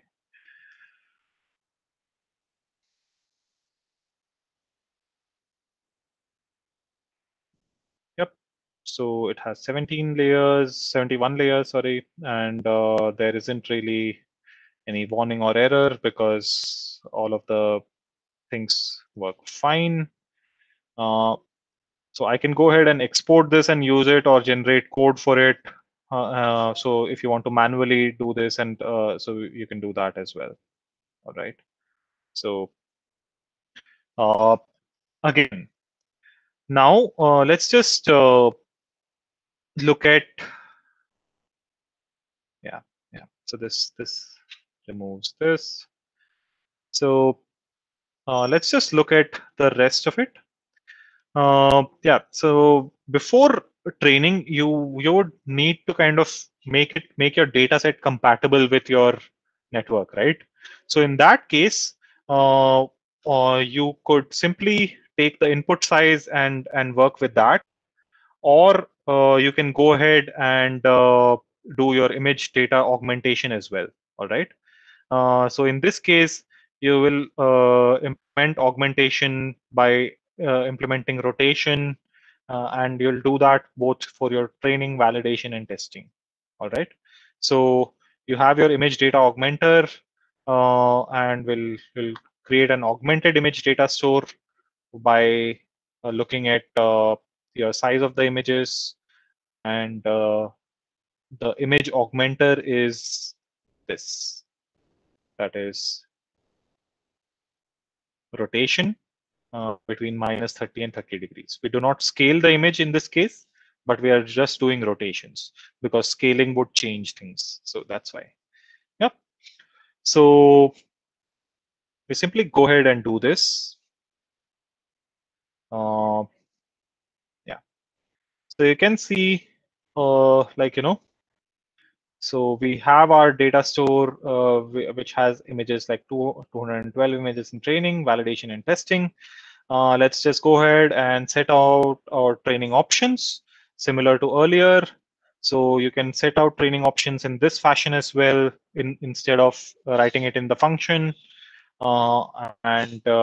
Yeah, so you provided your training options here. And following that, you can train your network. Okay, so I hope there is a, let's see if this works. Yeah.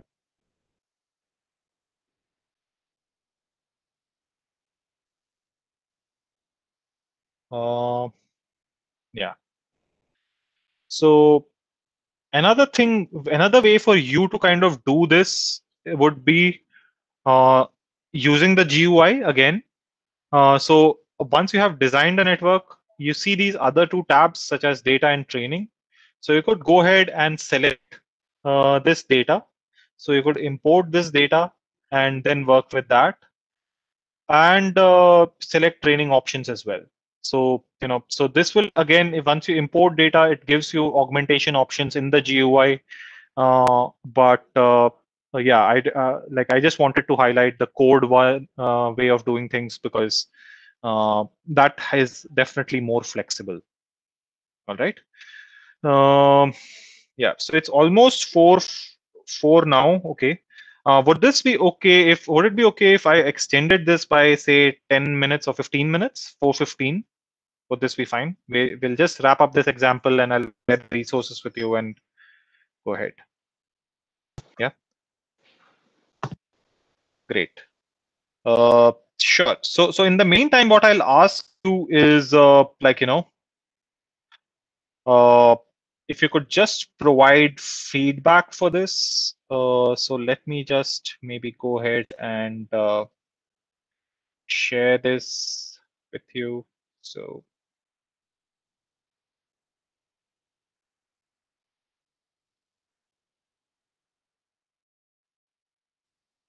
yeah.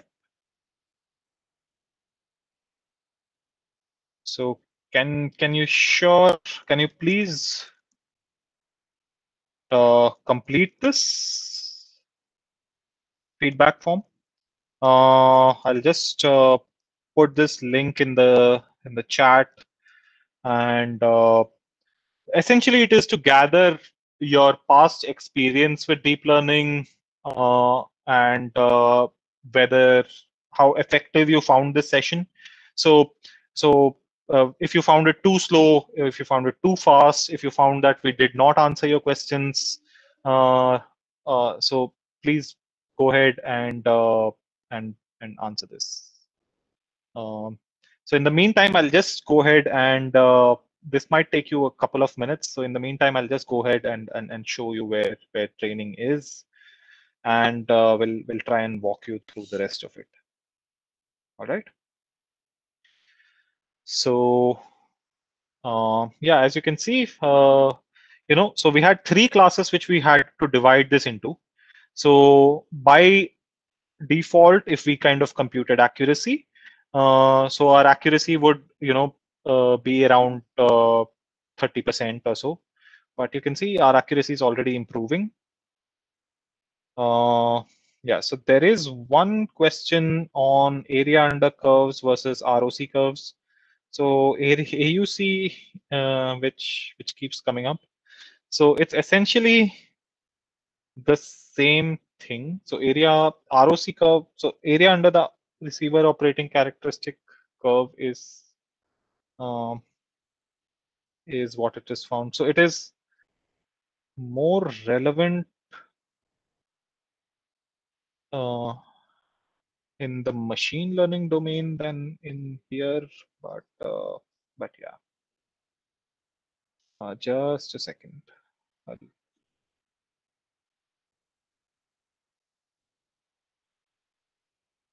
So you can put in your receiver operating characteristics here, and yeah, let me see what it kind of puts in.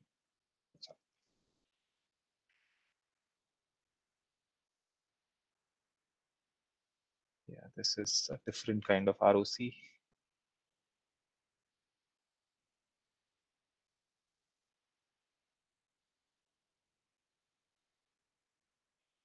Yeah. So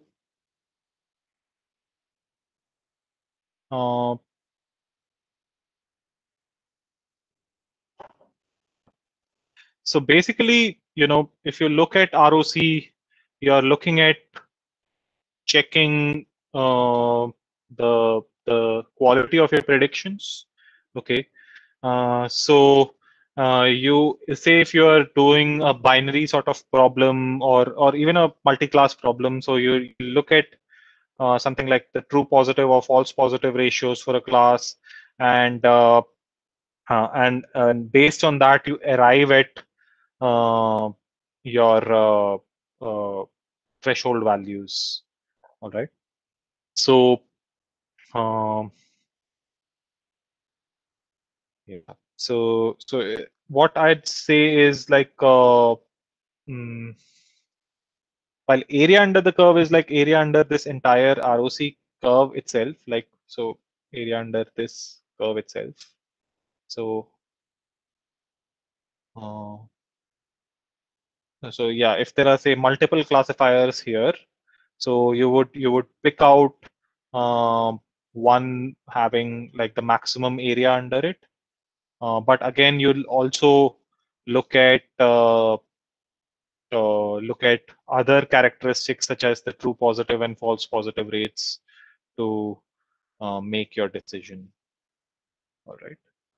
So I think, oh, sorry. I'll just share the link again. I by mistake sent it only to panelists, and yeah, let me share that link over. Yep. Can you please complete this feedback form? Please go ahead and complete this. In the meantime, let's see, check on training progress. You can see the training progress is quite good. Yeah.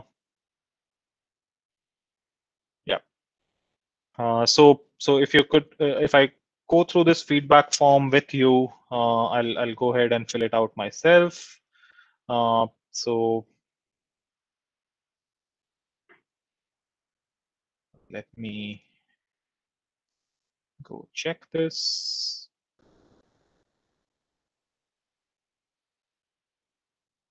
So essentially, you can enter your name, your email address. So we've put in most of the things as mandatory, but yeah, like feel free to kind of put in anything. So let me put in as a professional. MathWorks. My department is say electronics. Say depending upon what you do.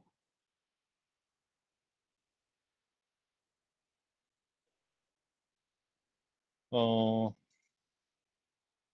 just point out what version of MATLAB do you last used? What languages you were currently working on? Did you know about these capabilities prior to the seminar? And did your knowledge or understanding improve based on any other as a result of this webinar? And do you feel you might use deep learning capabilities in MATLAB following this webinar? And how likely are you to recommend us? As well as how was I and how were I and Deb as speakers or presenters for the session? Was our pace bad or good? Was our clarity bad or good? Or the relevance of the examples that we took on bad or good? And please put in any other feedback that you have, as well as in what area you would like to talk to us about. Okay. Uh, so, uh, so yeah, in case you do not want to fill this up as well, you can simply check in that you are not ready, and it's fine. So yeah, I think it has reached quite a stage. So I'll stop this at this moment. Hopefully you will have completed this feedback, or you can wait and complete this feedback as well later. So I'll go ahead and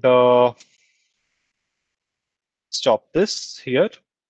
I think we are at fairly at a 90% sort of accuracy. Hopefully it retains that when stopping and it doesn't go back. And yeah. So yeah.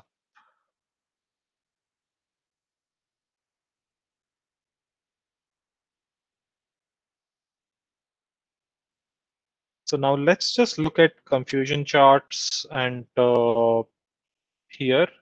So just to highlight how you might be able to kind of compare this network accuracy. So we saw our final accuracy is somewhere around our validation accuracy is somewhere around 67%, but our training accuracy is pretty high. Yeah, we'll see how we perform, and we'll see there.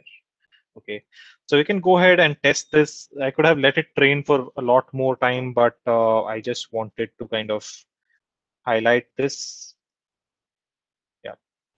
So you can see that our testing accuracy is somewhere around the same. So you can see that if you created a layer graph,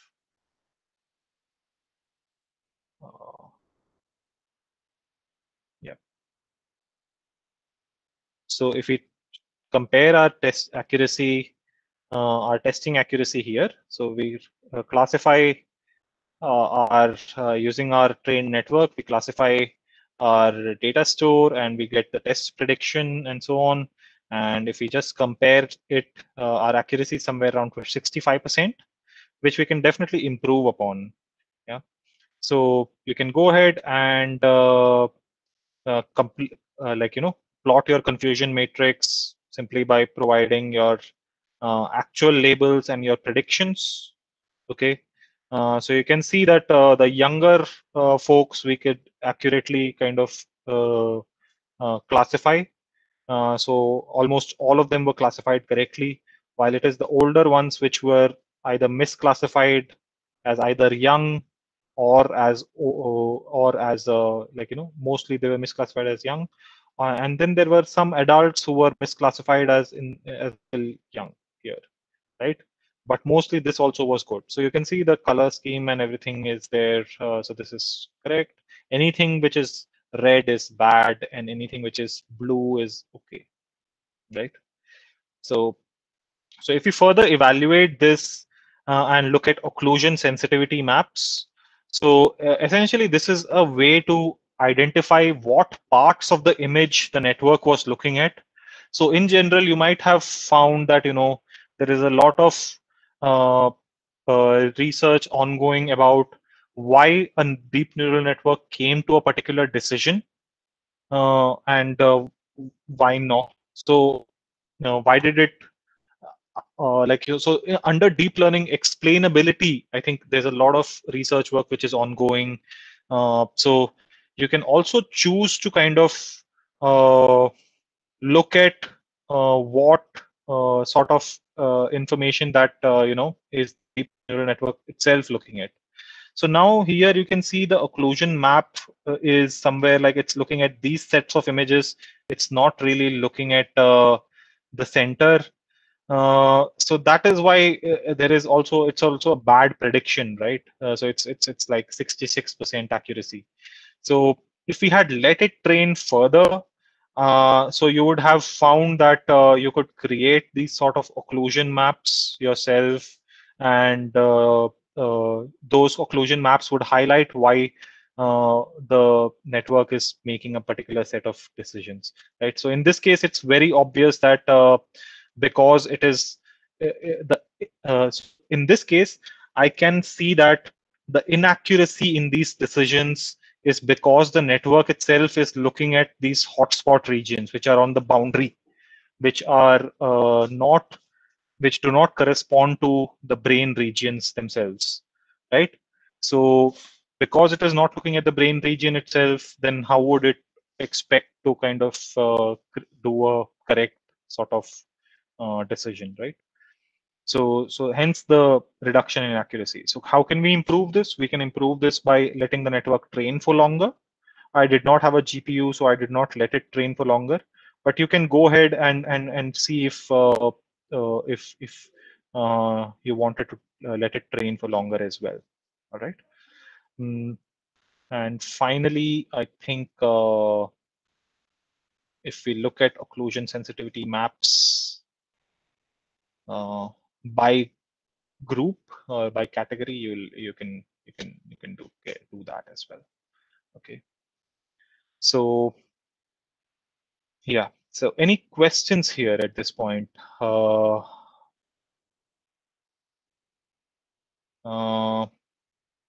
So I'll just put in. So let me just get back to the presentation, wrap it up quickly, and then share the resources with you. Okay. So we saw how you could load or modify a pre-trained network. We looked at ResNet 18, how you could adjust training options and evaluate accuracy. We did not adjust training options, but you could go ahead and do that. So in that, and it would have trained better, and it would have given better accuracy, definitely. So so you can load pre-trained networks programmatically or interactively via Deep Network Designer. So I showed you both in this case. So you saw how transfer learning, you can begin to use transfer learning and work with that. Yep. So some people asked about deep learning for signals, but yeah, because we are short on time and the focus of the entire event is machine learning for computer vision, will not look at this at all. So we'll skip this. So there's a huge amount of work there as well for deep learning for signals, and we'll finally quickly go over deployment aspects right now. Okay, and I'll share the links to the code with you in just a bit. Okay, so as I said, you could in the end, your deep learning needs to kind of work on some embedded platform or some sort of other platform. So you really need to think about deployment and scaling as well. It could be an enterprise infrastructure, say or in a hospital or in industrial setting, where or on embedded systems such as on a car or a vehicle or on a heart rate monitor, for example, right? So so MATLAB can help you auto-generate C, C++, and CUDA code for your deployment targets. So if you're working with GPUs, generating CUDA code or generating C, C++ code would be difficult, and to do it well, I think would be difficult. So Debs, as he had highlighted earlier, MATLAB can generate optimized CUDA code for you.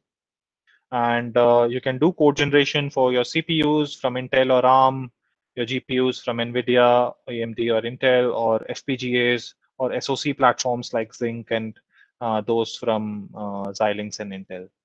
All right.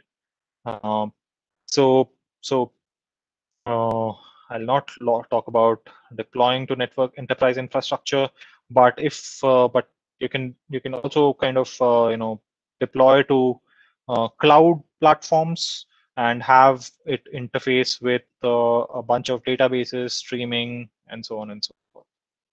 Okay, so deep learning in MATLAB itself has come a long way.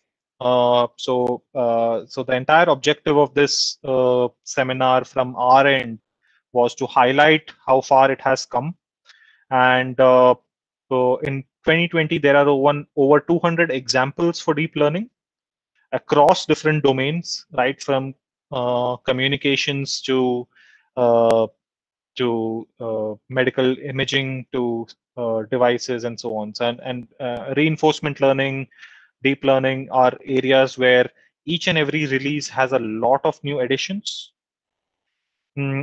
Now, if you want to try things out yourself, these are a few things which you should go ahead with.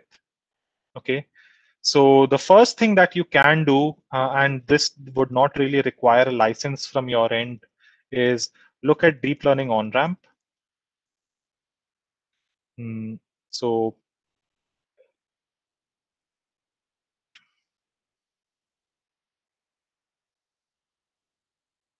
if you just search for deep learning on-ramp, so this is the first result which comes up. I'll put this in the chat as well. So this is like a 2-hour course to get started with deep learning. You can familiarize yourself with the concepts, use pre-trained networks, and see how you can collect data, manage data for yourself, perform your transfer learning, and do that, right? So essentially, whatever we covered in this seminar, you can do this on your own, and gain more confidence there. And this would you may just need to sign in, and at the end of this, you'll get like a certificate to kind of completion. So please go ahead and use this. Make use of this to kind of work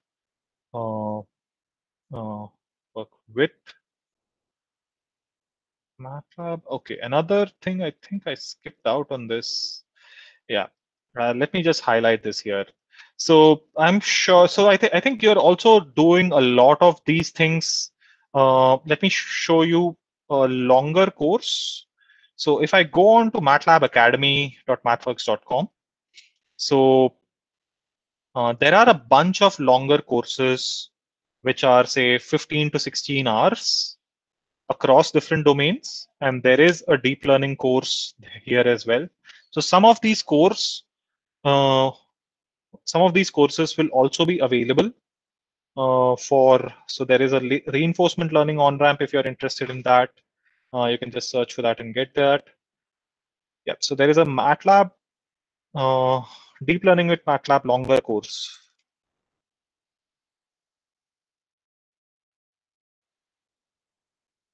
So these should be available if you have a license with an educational license. So the deep learning on-ramp is free. You can go ahead and do this without any charge, but the other one is linked to your educational license. If you want to do this on your own, I think charges might be somewhere like 1,000 to 3,000, somewhere in that range. I'm not sure exactly, but instead you can go ahead and explore whether you find these useful at all, and then see for yourself. One more thing that I wanted to highlight was the deep learning landing page at MathWorks. So if you go onto the MathWorks website, on the landing page itself, machine learning, deep learning, and reinforcement learning are three key highlights. If you look at deep learning, you'll find that this particular page has information on a lot of things which you can try out. There are case studies from industry as well as education. How do you prepare, label, image data, and so on, designing and training networks. So there are a lot more resources which are available. So this is quite a good page to kind of visit, and this can take you to a lot of other web pages. So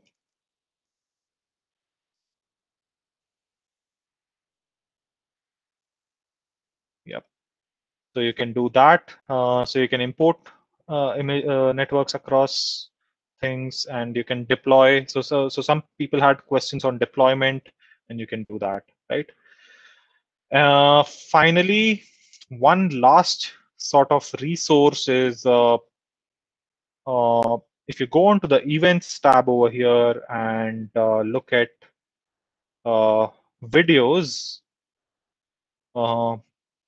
you can refine these videos by product or by sort of application. So if you search, just refine it to deep learning videos, you can go ahead and view a bunch of them which are useful. All right. So you can look at advanced semantic segmentation. So these videos can be anything from 5 minutes to hour long and so on and so forth. So we've done a lot of these. So and these can keep you going for. There's quite a lot of materials, and along with these videos, you should have links to kind of the code that they share. So for example, in this case, this is a video on AutoML, but along with that, there are a bunch of links to kind of work through yourself. So you can use these as well to work with this. All right. And one last thing I'd like to highlight is working with Python. So if you are working with TensorFlow, PyTorch, so on, so you don't need to work in isolation. So in industry, a lot of use cases involve use of both MATLAB as well as Python, as well as with all of these, as well as all of these, other open source software, as well as other proprietary software, which works very well. So work with both MATLAB and Python. So so you can call MATLAB from Python, you can call Python from MATLAB, and have it do a bunch of these things as well. So you can learn how you can integrate Python code with MATLAB code, or how to call MATLAB from Python itself and have it do a bunch of routines for you. All right. So yeah, so that's all that I had to share primarily. As I said, shared with you the on-ramp, a training course which is longer. And if you're teaching deep learning, and if you're planning to teach deep learning, do get in touch with us. So I'll just put my email down here.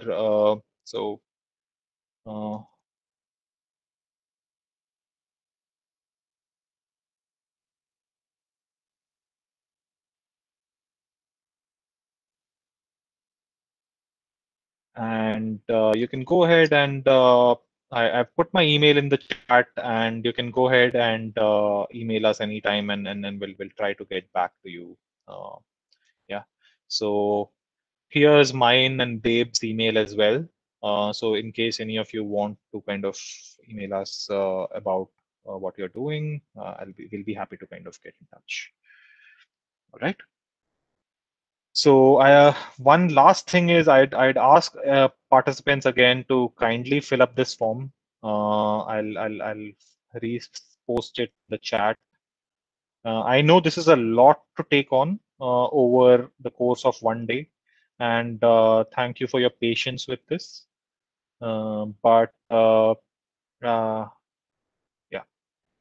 So if you could just fill that feedback form up, I think that would be really useful for us and really useful for me as a presenter to learn more and improve how I can present in the future.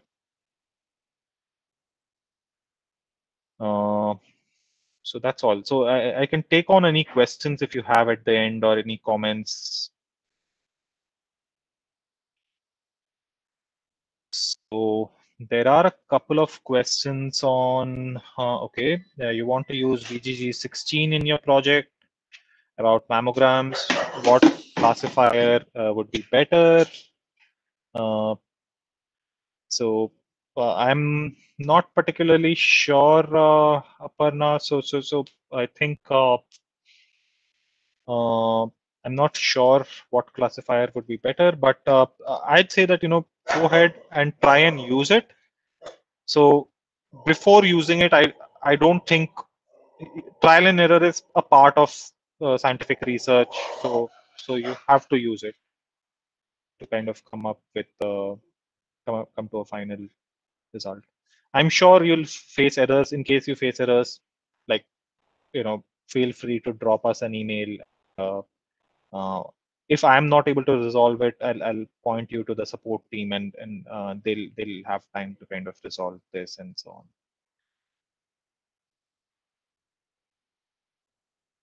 on. I hope the ROC curve versus AUC is clearer. Okay. I don't see any other questions. What made CNN so popular? I think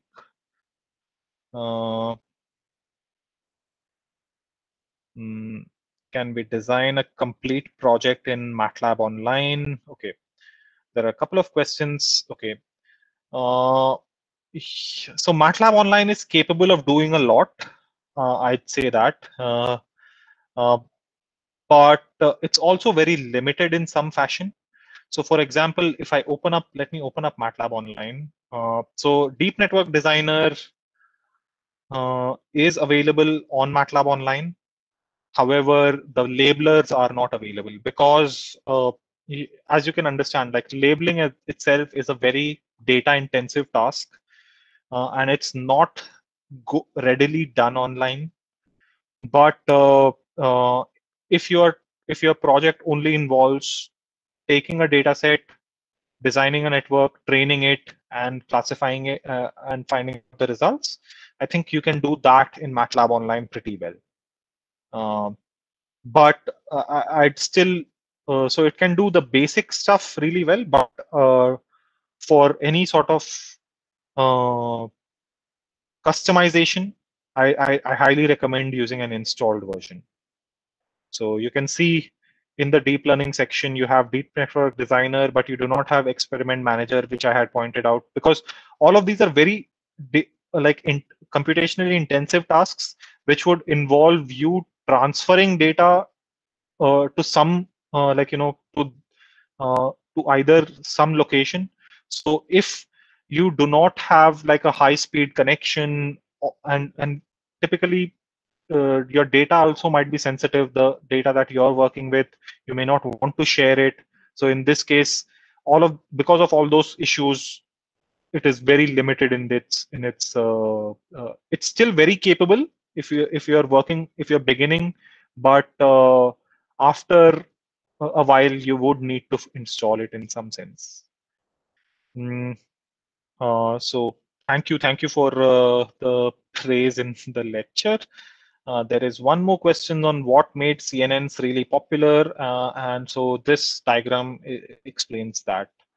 So CNNs achieved better accuracy than a set of humans doing the classification themselves. And that is where sort of people really began to take notice. So they were popular before that as well, but within the research or a smaller community, when this happened, it kind of blew things away. Yeah. So Yeah, so I can't see any other questions. So in case of any other questions or comments, please feel free to email us. So our email is like highlighted here. Mine is ppie@mathworks.com. Dave's is dsingdeo@mathworks.com. Please note that it is SINGDEO. Yeah, thank you everyone for the comments. Please, I'll highly recommend if you could complete this feedback form, because that would really help me learn better for how you can pace this. Yeah, and otherwise, I think it's 4:31 already, so I've kept you for longer than I intended to. I apologize for that. Ma'am, if you want to. Thank you so much. It was such a wonderful session that nobody thought that the time is getting over. Sure. All of were so engrossed into this, doing this, and listening from you. Dr. Santosh, would you like to say something? Thank you very much. Such a nice explanation. Thank you very much. Sure, sir. Bye. Professor Somaraju is also here from NIT Patna. Dr. Somaraju? Yes, madam. So Yes, thank you, Praful Pai sir. You spent a lot of time actually, and you took longer session than we expected. Sure. Sorry about that, And sir. you explained everything, and you patiently answered all the questions almost individually in the afternoon session also. So thank you, sir. Thank you from all my participants. Thank you, madam. Yeah. Thank you. So, on behalf of all the academies, I once again express our sincere thanks to you, Dr. Pai and Dr. Dev Singh Dev. I'm sorry, I always It's okay, ma'am. And we appreciate the way you have conducted the session. You answered each and every questions. I'm sure that participants have enjoyed the some of the chat messages we can see they've enjoyed. I hope all of you have filled the form. Please do take out time to complete this, copy paste on your browser and fill the form so that we also get some idea. And then we look forward to longer association with MathWorks and hope that will continue. This relationship will grow. Thank you. Sure, ma'am. Sure, For, thank you for now, one more announcement that I wish to make before we go and we close the session today, that we have been receiving multiple requests that please conduct the test on Monday. So based on your inputs, you want to have more time to study. We are now having our this first quiz on Monday, immediately after the session. And then the next test will be on Friday, remember. So there will be 2 tests in the second week, right? So please enjoy your weekend now. Thank you so much. You took out time, Dr. Pai, from your weekend, and we sincerely once again sure, ma'am. express our thanks. I'll share the copy of the slides with you, and I think we can, if there is any way to kind of share that with the participants. Yeah, we share. Every day we are sharing not only the YouTube links, and we also share the slides. Thank you. All right, ma'am. Yeah, great. Soni madam, I've just announced. It was because of request from all of you, that many of you, that we thought we keep your weekend free. So we are deciding now that we will conduct your quiz on Monday immediately after the session is over, 7 p.m. Thank you. Thank you. Thank you all. Thanks to all my colleagues and participants. Thank you. May I leave the session now? Thank you. Thank you, everyone.